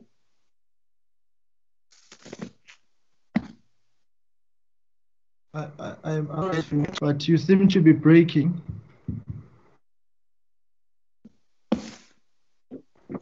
Okay, Chair. How about now, Chair? No, I think we are losing you there. Colleagues will advise if it's just on my side, since you know my challenge is here. Chair, I think the challenge is on your side. We can still hear Okay. and All right. correctly. Okay, no, that's fine. Continue then. All right, no problem. All right, thanks, Honorable Hadebe. All right, Honorable Chair, Honorable Members. On the blue, what we're trying to highlight there is, and dealing with the topic that says preventative controls, is for the institution now to also focus on implementing effectively these preventative controls, especially now that we are dealing with the COVID-19 response. A lot of money is now being spent, so therefore it would require sound financial management disciplines to ensure proper recording and accounting of these transactions. So we've given that message to the accounting officer. We've already had a meeting with the accounting officer whereby we tried to understand some of the key initiatives they implemented to try and make sure that in the end we don't have a problem when we have to do the COVID-19 expenditure. We've also offered, in line with the AG's commitment to the President, our services to the institution, whereby we are doing a proactive audit on these expenditures as and when they are happening, so that we are able to advise them and give them the necessary input so that they can hopefully course correct in the event that maybe we would have identified any shortcomings, rather than come end of next year and then highlight or report certain shortcomings. So the accounting officer just needs to make sure that the accounting officer has done a proper, heightened, improved risk assessment, identifying and catering for the new and existing risks, and then make sure that the procurement is done in line with the legislation. Internal audit function has offered to do some work of assurance on these expenditures as and when they are happening. We are collaborating with the internal audit function. We are talking to them. And then also, they must make sure that they capacitate the finance and the supply chain management unit so that they can respond to this increased level of activities, because now they must deal with COVID-19 and all the other normal responsibilities as well. So it was just a synopsis to say two parts. We are still a bit concerned. We've communicated to these respective institutions. However, on the left-hand side, there's also this COVID team that we must respond to. We've had engagements with them to say, please proactively manage this by implementing the proper preventative controls. And then, Chair, the two last slides, the one is we've given recommendations to the department and the entities. So we've spoken about the effective implementation of audit action plans, focusing on the implementation of preventative controls. Prevention is better than cure. Focus on filling the key vacancies. We've noted the vacancies, DDG, CEO, CFO, DG level, enforcing consequence management, and not just, if I can call it, at the risk of using an inappropriate phrase, doing lip service. It must be a real consequence management. The DG has done certain presentations. We will then follow up on those representations and those follow-up actions. Then also make sure that they improve the controls around the quality of the financial statement preparation and the ability to comply with legislation. Then, Chair, I'm going to go to the last slide. Without sounding prescriptive or sounding like we are giving you work, we will also just appreciate the committee's commitment to follow up with these particular institutions, that when they come and engage with the portfolio committees, SCOPA, oversight structures, ask them to give you explicit feedback on how they've implemented their action plans, their turnaround plans. Ask them, how have you filled your appointments? What's your plan? How are you dealing with the fruitless and wasteful expenditure, the irregular expenditure? To that extent, Chair, at least if it's on record that quarterly they come and they respond to these questions, when things go wrong, you can then say, but really, what is the real root cause of the problem here? Because you gave us assertion and you gave us representation that you had implemented all these plans. So where did we go wrong?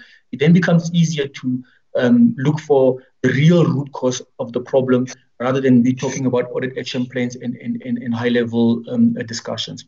Honorable Chair, honorable members, thank you for your patience and your attention. We've come to the end of the presentation. We shall now take questions or comments or inputs. Thank you, honorable Chair, honorable members.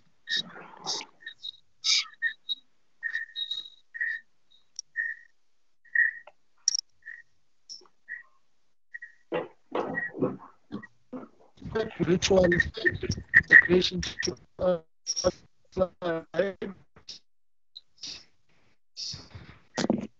Honorable Chairperson. Thank you very much.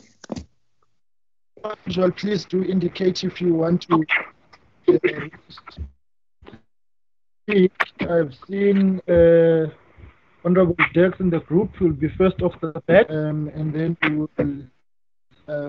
So colleagues will indicate if you, as usual, right? Honorable Dex, Honorable Mente. Thank you. Thank you. Thank you, Honorable Chairperson. I trust that you can hear me. Chairperson, firstly, let me thank the AG for this detailed report. I think the report goes a long way in assisting us in when the department comes and appear before the committee.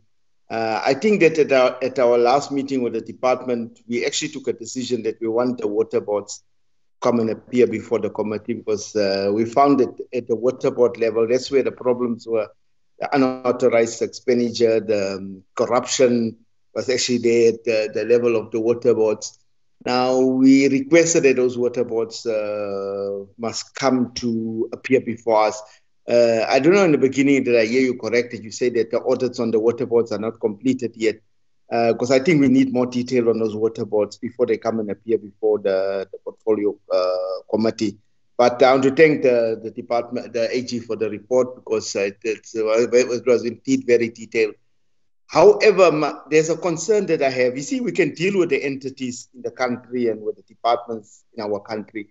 My concern is with the LHDA, which falls outside our financial scrutiny. To some extent, it falls, not to some extent, it actually falls completely outside our financial scrutiny. They are not subjected to the same kind of financial oversight as entities in the country. So I have a concern with the LHDA, and I want to find out from the AG, is there no way that we can actually bring that thing under our financial scrutiny? Because although the AG say there's some progress that has been made there, they've made some progress, but they've met with the auditors of the LHDA. They met with their auditors. They say there's some progress. They've met with those auditors. That is not good enough. Because if you start scratching there, you'll see the kind of irregularities that has happened over the last few decades. Because we know that thing was started under apartheid government, the Highlands Water Project was started under them, and there was simply no control measures put in place. So here we are giving millions of rands over to that agency, and that agency is not really accountable to us. So we need to try and find a way of bringing that thing to account to us. Then lastly, just a comment. See, I've noticed, and AG has also noted the high turnover of DGs in that department. Now, that's a serious problem. Once you have such a high turnover of DGs in the department, definitely you will have instability, you will have financial instability. And officials will then just do as they please, and you'll find all this irregular expenditure because of the problem with management at management level. So the department must seriously address the issue about this high turnover of DGs, because you cannot have so many DGs in such a short space of time. DG serves for a few months, new DG, acting DG. You can't have that kind of situation. You will not be able to address the issue of expenditure in the department if you have no stability at the leadership level. That's just my final comment. But anyway, thank you very much, AG, for the report. And we take note also of that you love actually Kirk Franklin. We will not be able to celebrate and play it just yet because things are too not right in this country. Thank you very much.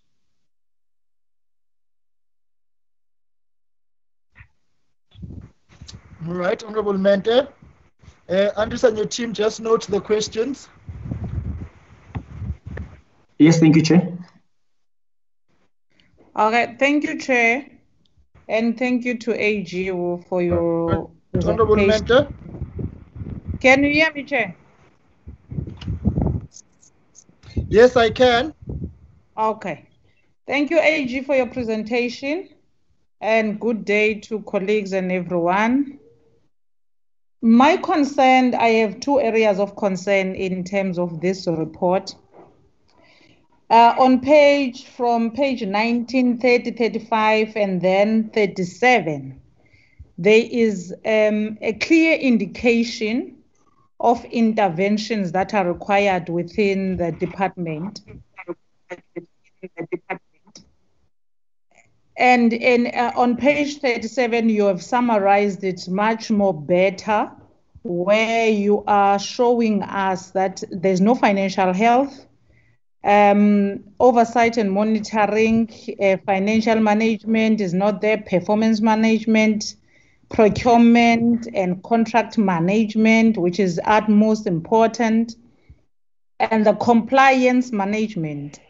So in terms of areas of focus and areas of activity where financials are concerned and the expenditure thereof in the department are in the extreme red, I would put it that way.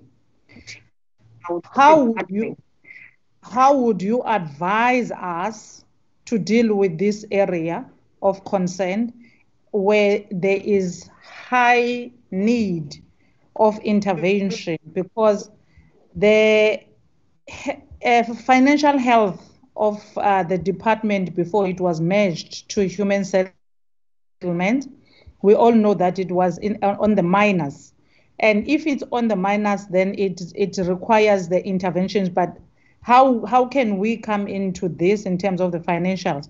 But also, most importantly, how did you help them, the department, and what were their response on the interventions that you have sponsored from your side as AG? Then, secondly, I see you gave us I can't remember which page now, but on the programs, you gave us all the programs and the sampling you have undertaken in terms of auditing the department. But there's this one program where you say you did not audit. I think it's on purple. It was having an indication on the purple area. And that program had a budget of 100% spent. However, the progress of the actual project was just at 38%. Could you help us with more details of such a program? Because even if you did not work on its audit, I think it's quite imperative for the committee to deal with it, because where 100% of budget is already spent and there's only 38% of progress, that's an indication of a huge financial crisis where money is spent and there is no value for it. Thank you, Chair. I'll stop there for now. Thank you.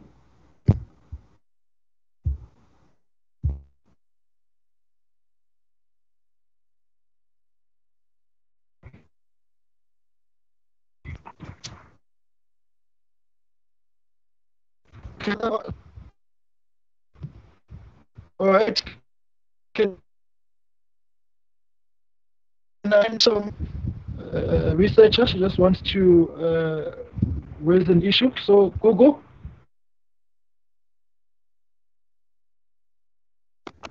Oh, Chair, I just had one concern from program 1 that in the Department of Water and Sanitation, the War on Leaks program, the bulk of the budget for that program came from program 1, which is under administration.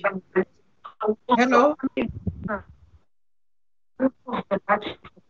Yes, Gogo, proceed. Okay.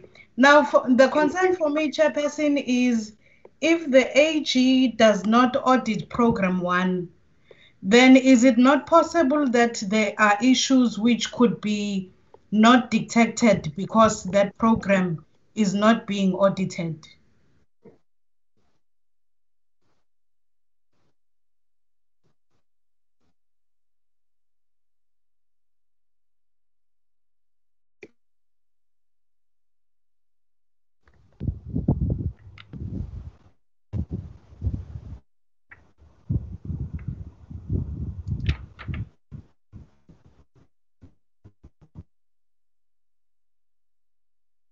Is everyone frozen? Chair, are you there? No, I think it's the chair who's frozen, Ben.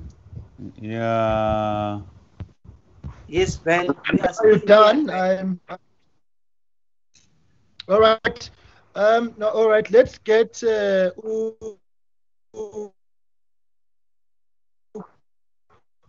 We can hear you, Honorable Mente.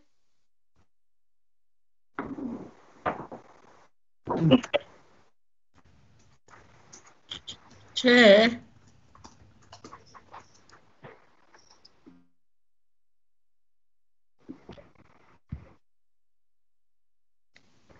All right.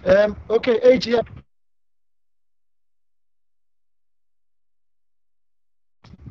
Andres? Yes, Chair.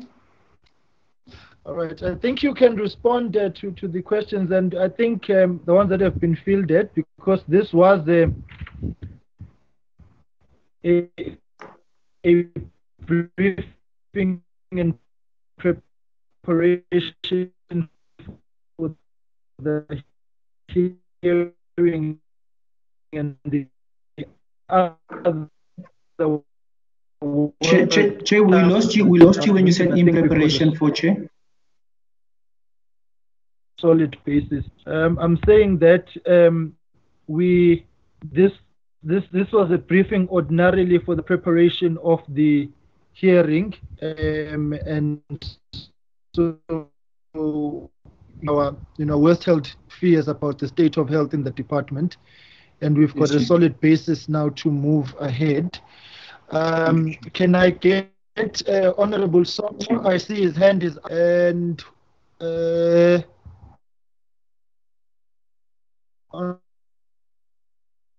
Honorable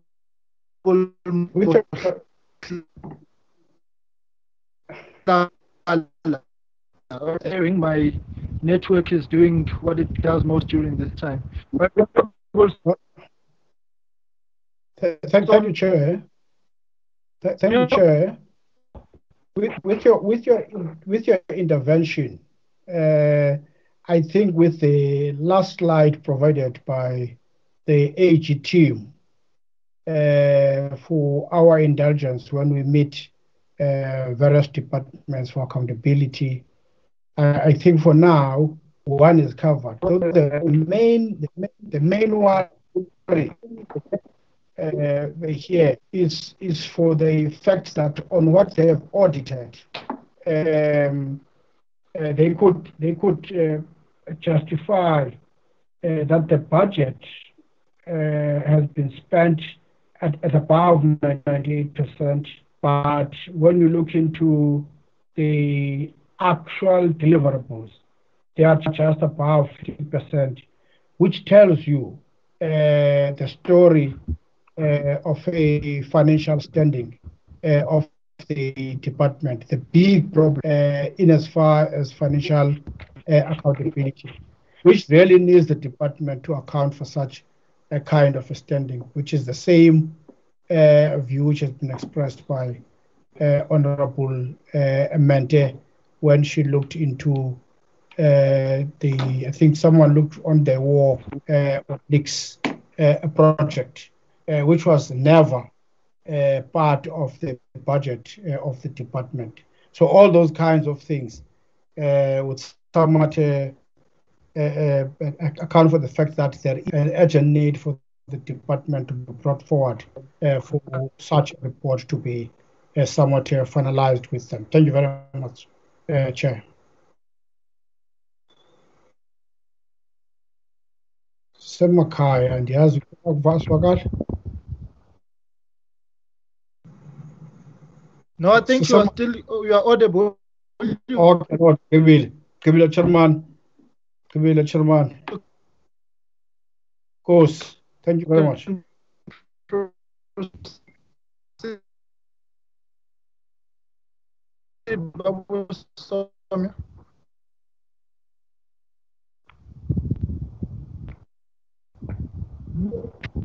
All right.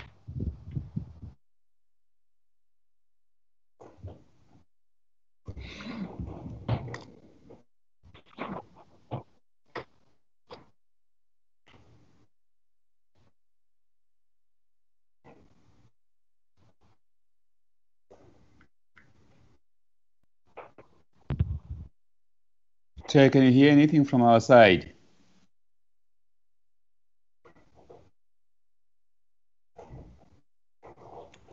Kunzima, Chairman, kunzima.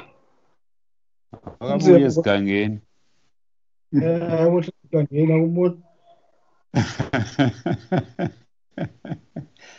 esigangeni lapho, Chairman. No, Chair must come back. We are already on level 3. Chair must book a flight to come back to Cape Town. Hey, Chairman. This is right. This is constitutional right. Can I come in, Chair? Constitutional right. Are you there? Yes, I'm here. No, right, got the floor. Yes, thanks so much, Chairperson. Mine is just 2 questions. I'm going to direct them to the Auditor General. My questions is, I just want to check if the Auditor General have in which extent to which their institutions engages with the SIU in respect of providing information. And the other thing is, in 2006, the Auditor General undertook a study on expenditure spent on bulk infrastructure projects. There were some hard-hitting findings. From 2006 to date, has the department made progress in addressing the findings, or has the department regressed over the years with expenditure spent on bulk infrastructure? Thank you.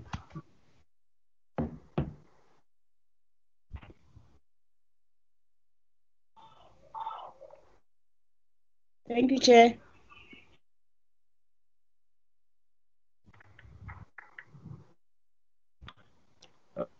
Chairman. My network. Yeah, I'm here. Yeah, all right. Andres? Nkosi Sihlalo, thank you, Chair. Yes, Chair.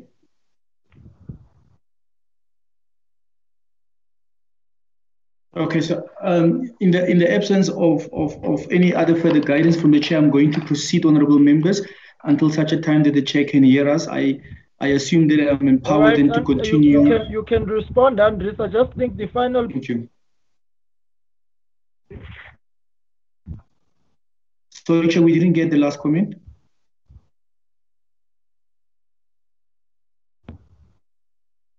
Koba, Andres, Koba. Okay, thank you, sir. Thank you, Honourable Somya. Okay, proceed. Thank you, Chair. Chair, let's start with Honourable Dirks. I think Honourable Dirks mentioned a number of comments from our side. They seem to be directed to these institutions that must come in account. Honourable Dirks, what we mentioned in the beginning of the presentation is that the financial outcomes that we are presenting here today are for the financial year of June 2019, so the financial year that ended then. So there's been a number of developments that has happened, obviously, in this water board space, but we did not have that information because we haven't engaged in the audits for 1920.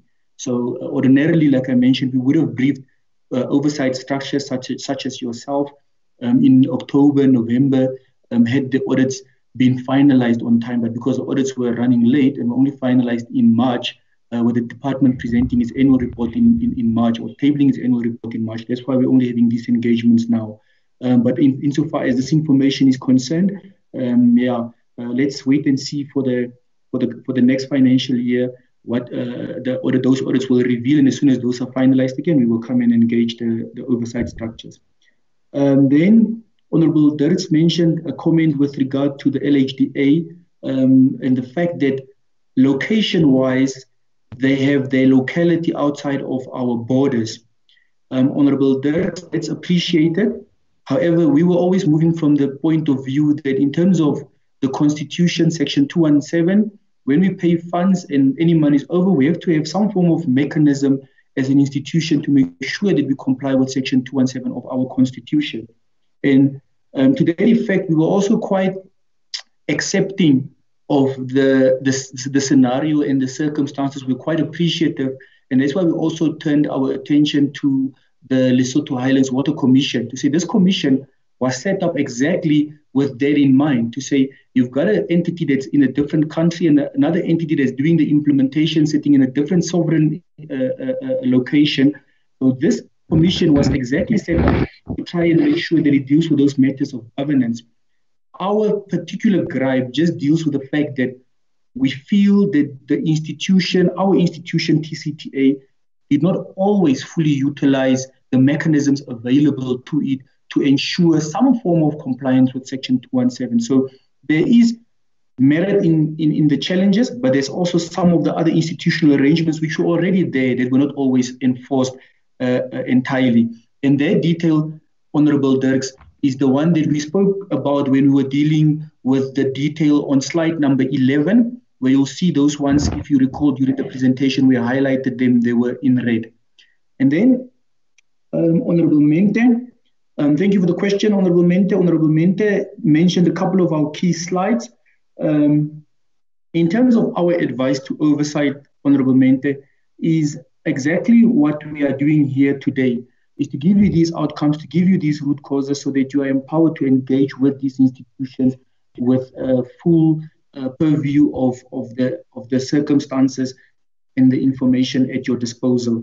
From an oversight point of view, if you look at the very last slides we've included, are the recommendations that we normally give to our institutions based on the root causes we would have identified. And it's for them to take those recommendations to heart and go and implement them in their respective institutions. So what we also do, Honorable Chair, Honorable Members, you would recall audit is a very retrospective process. So the auditors come in the end and they tell you what has gone wrong, but for that, the financial year's already ended, the time is gone. So from an AG point of view, we've implemented a number of initiatives. One of them is what we call the status of records review, which is now linked to also Honorable Mente's comment around the red honeycomb.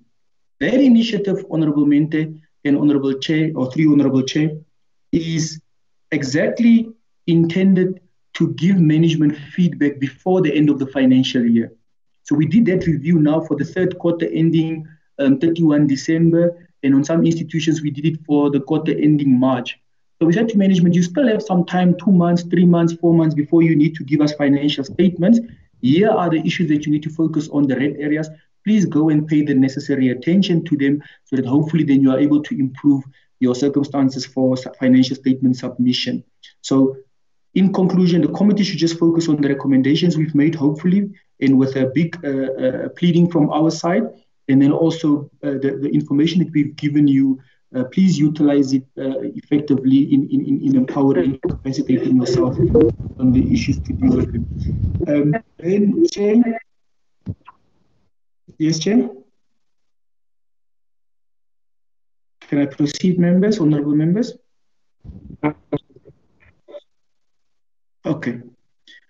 So then Honorable Mente asked also a very specific question in terms of the financials and the financial statements being in red.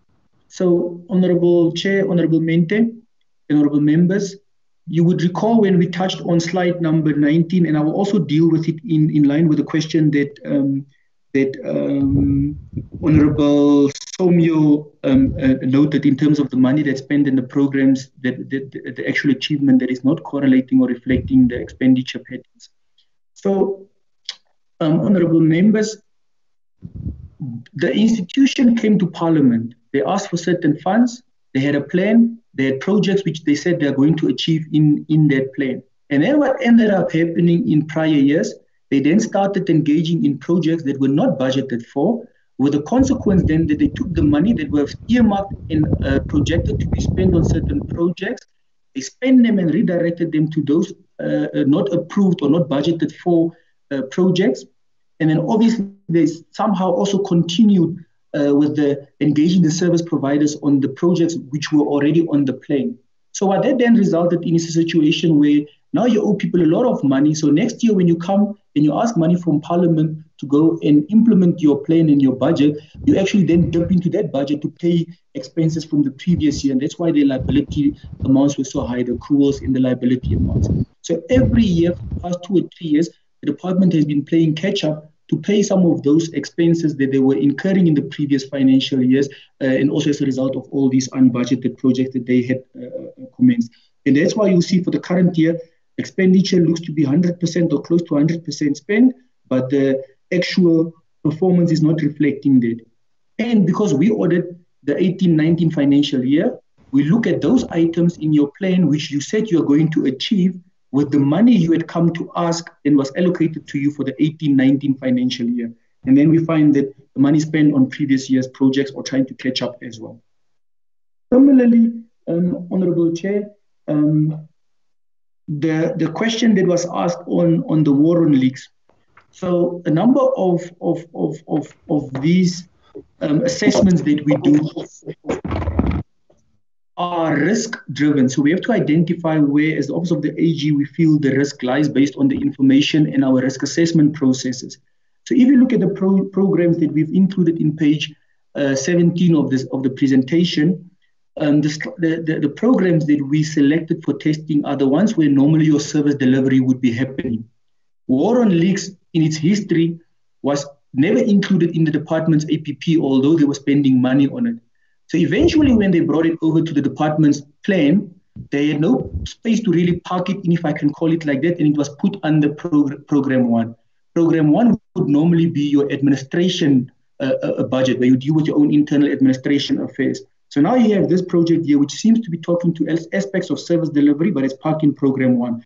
However, if you look at the analysis of the department's plan, the bulk of the money is still going to the infrastructure. And hence we selected those for testing. But we are comfortable from a risk point of view, because if you look at slide number 19, Honorable Chair, Honorable Members, this war on leaks project was already covered and audited as part of our previous year's audit as well. And so this year we did do some follow-up on that project, and that's why you see we are able to report on it on page 19. So it's not that it was entirely missed because we skipped that program. So we still selected the project from a follow-up point of view based on work we had done in the previous financial year, and those findings were then given accordingly to management. Then, Honorable Chair, Honorable Members, Honorable Somyo, I think I've addressed that comment in terms of the budget and the spend and the deliveries. Like I mentioned, it is part of the initial projects where we incurred expenditure on projects that were not budgeted for, resulting in overspendings in those particular years, and now we're playing catch up. Then Honorable Motlala asked two questions regarding our engagements with these investigative bodies. Honorable Chair, Honorable Members, we do have institutional arrangements between the two offices, or our office and these other bodies with investigative capabilities or skills. Just to give you an example, Honorable Motlala, through you, Chair, on the Guyani project, we did work first. We identified certain concerns. And when we started reporting, by the time the case was handed over to the SIU actually engaged extensively with us, whereby we gave them certain information for them to then conduct their responsibilities in line with their mandate. So it depends on the nature of the request, but certainly they do request information from us from time to time, and we do interact based on the need in the particular engagement or situation, should they be busy conducting an investigation and they require our assistance. We do this through the office, our specialized audit services unit in our organization, where those colleagues then engage directly with the SIU. Then, Honorable Chair, this is probably one of the more tougher questions that we've had so far. It's the one on the bulk infrastructure findings. I'm not sure if Honorable Motlala is referring to a 2006 report or a 2016 report. What I do know is that in our portfolio, we did do a bulk infrastructure, a water bulk infrastructure performance audit in 2016. A performance audit, Honorable Chair, Honorable Members, is now different to the regulatory or the statutory audit. This is now an audit where the Office of the AG will get specialized skills, and they look at those projects, not just from a compliance point of view, from an accounting point of view. They look at the effectiveness and the efficiency of the delivery. That's more almost focusing on your service delivery aspect. That report did highlight certain findings in terms of the bulk infrastructure. They noted significant backlogs that the department still had in terms of the bulk infrastructure and a project that we're running behind. We can report that there was some effort in trying to deal with the backlog and trying to deal with those findings. But obviously, since 2015-16 year, there were also quite a bit of tense relationships between us and the department. So to that extent, with all these other projects that were now being incurred that were not budgeted for, it still exacerbated the problem. So there was some interaction or intervention to try and deal with it. However, that's not been eradicated entirely. And I think maybe the department would be best to come and report in terms of that, because we didn't specifically focus on that. Like I said, we conduct statutory audits. That was a clear, specific engagement in terms of being a performance audit. But we do know that they had started doing something. They can just come in and give more detail to the committee in terms of that. Then somebody also asked a question which I sort of deduced that there was, I think it was Honorable Mente or somebody that asked, how is the department listening to us when we give them these findings? Are they implementing our findings? Honorable Chair, Honorable Mente, directly responding to the two of you as members who were in the previous committee as well. You would recall that one incident where the previous minister came and disputed the agency regular expenditure findings. I was unfortunately also part of that process where we had to respond and give our version of events. But the relationship has at least now improved to where we really see the current acting accounting officer along with his support trying to implement and enforce consequence management, trying to improve the situation. We can't attest to whether that's being successfully done. We will only be able to then give you any feedback when we go back in and we conduct the audit for the 19-20 financial year end. Thank you, Honorable Chair. Thank you, Honorable Members. I hope I have addressed all the comments and the questions that were directed at us. Yeah, no, sorry, AG. I was referring to the 2016 report. You're correct. Thank you. Thank you, all right, colleagues. I think, as indicated, this is part of our preparatory work. The basis of our oversight and parliamentary responsibility as SCOPA is the work of the AG. And of course, there are serious issues which are before us insofar as water and sanitation are concerned.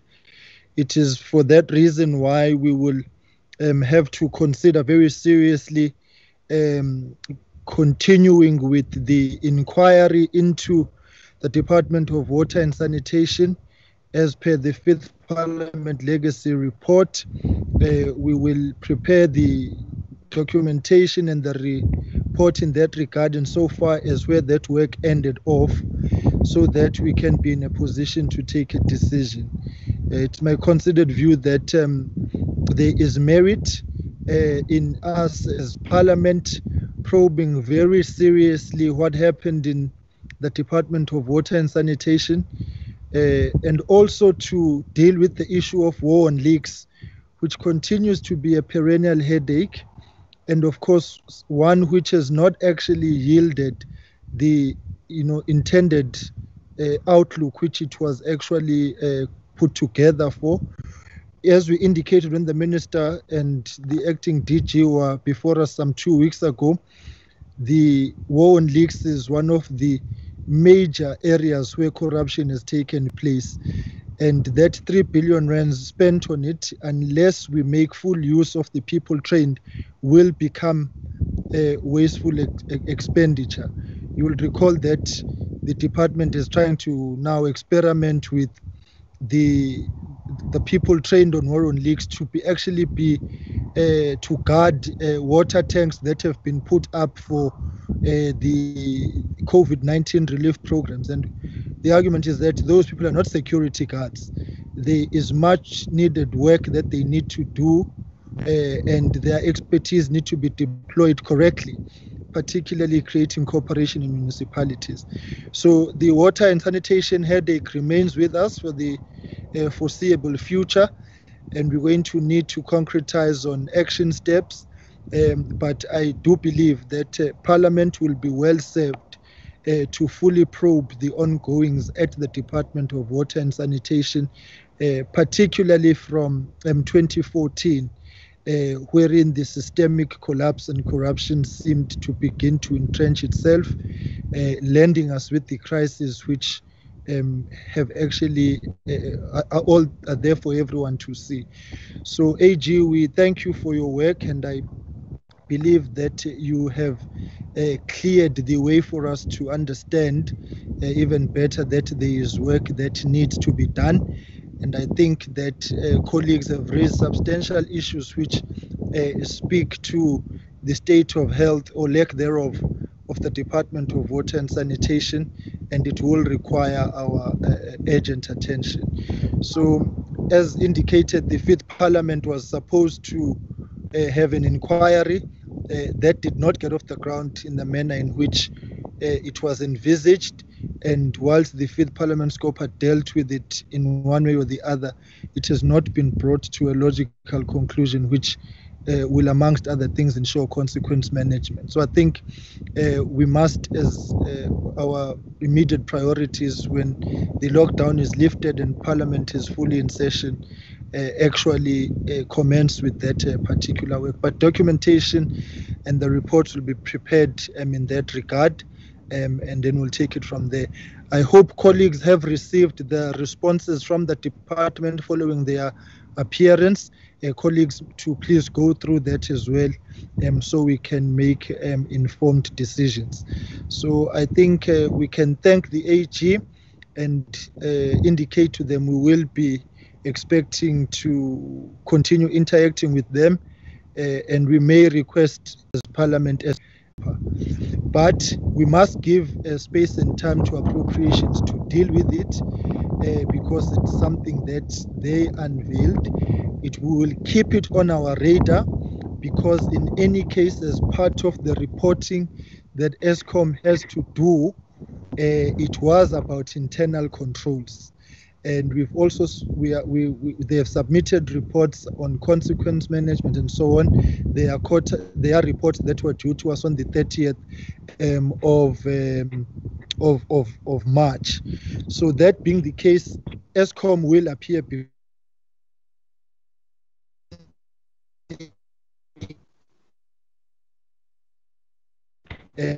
all those matters, but what we might do is duplicate activities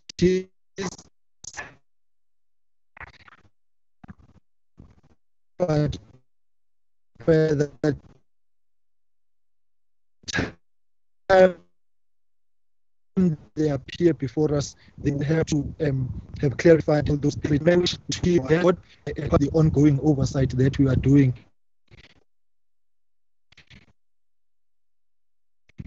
on lost that we are on the same page and use their work as a basis for moving forward. So we will continue to leave no stone to ensure that we are on our side to do things correctly. So colleagues, I think I would like to take and then we'll meet next week. Having said that, in the absence of any other hand, going once, twice, thrice, right, the meeting stands adjourned. Thank you, colleagues. Thank you, Chair. We appreciate it. Thank you, Chair. Good weekend. Bye. Bye. Thank you, Chair. Thank you. Goodbye. Bye. Sharp, sharp. Usharp. Each other. Hey, ngime emnyango lapha.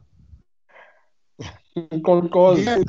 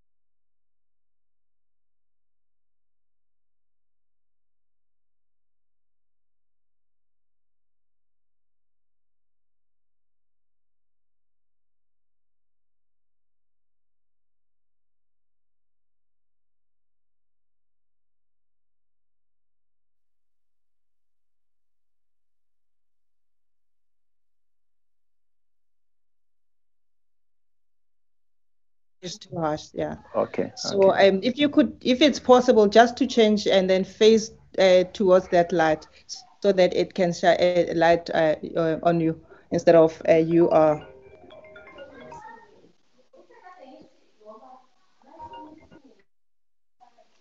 Dumelang, Chairperson. Hi, Honorable Mahlangu. Mahlangu. I'm the Khale. Hello. Darren. Darren. Hello. Darren. Good afternoon. Hello, madam. Can you please let Ms. Muntu in the meeting? She's waiting. Medical I haven't received any notifications. Lipstick. That is much. We want to young lipstick or something. Mado. Yes, Darren. I haven't received any notifications here that I must let somebody in. Is it?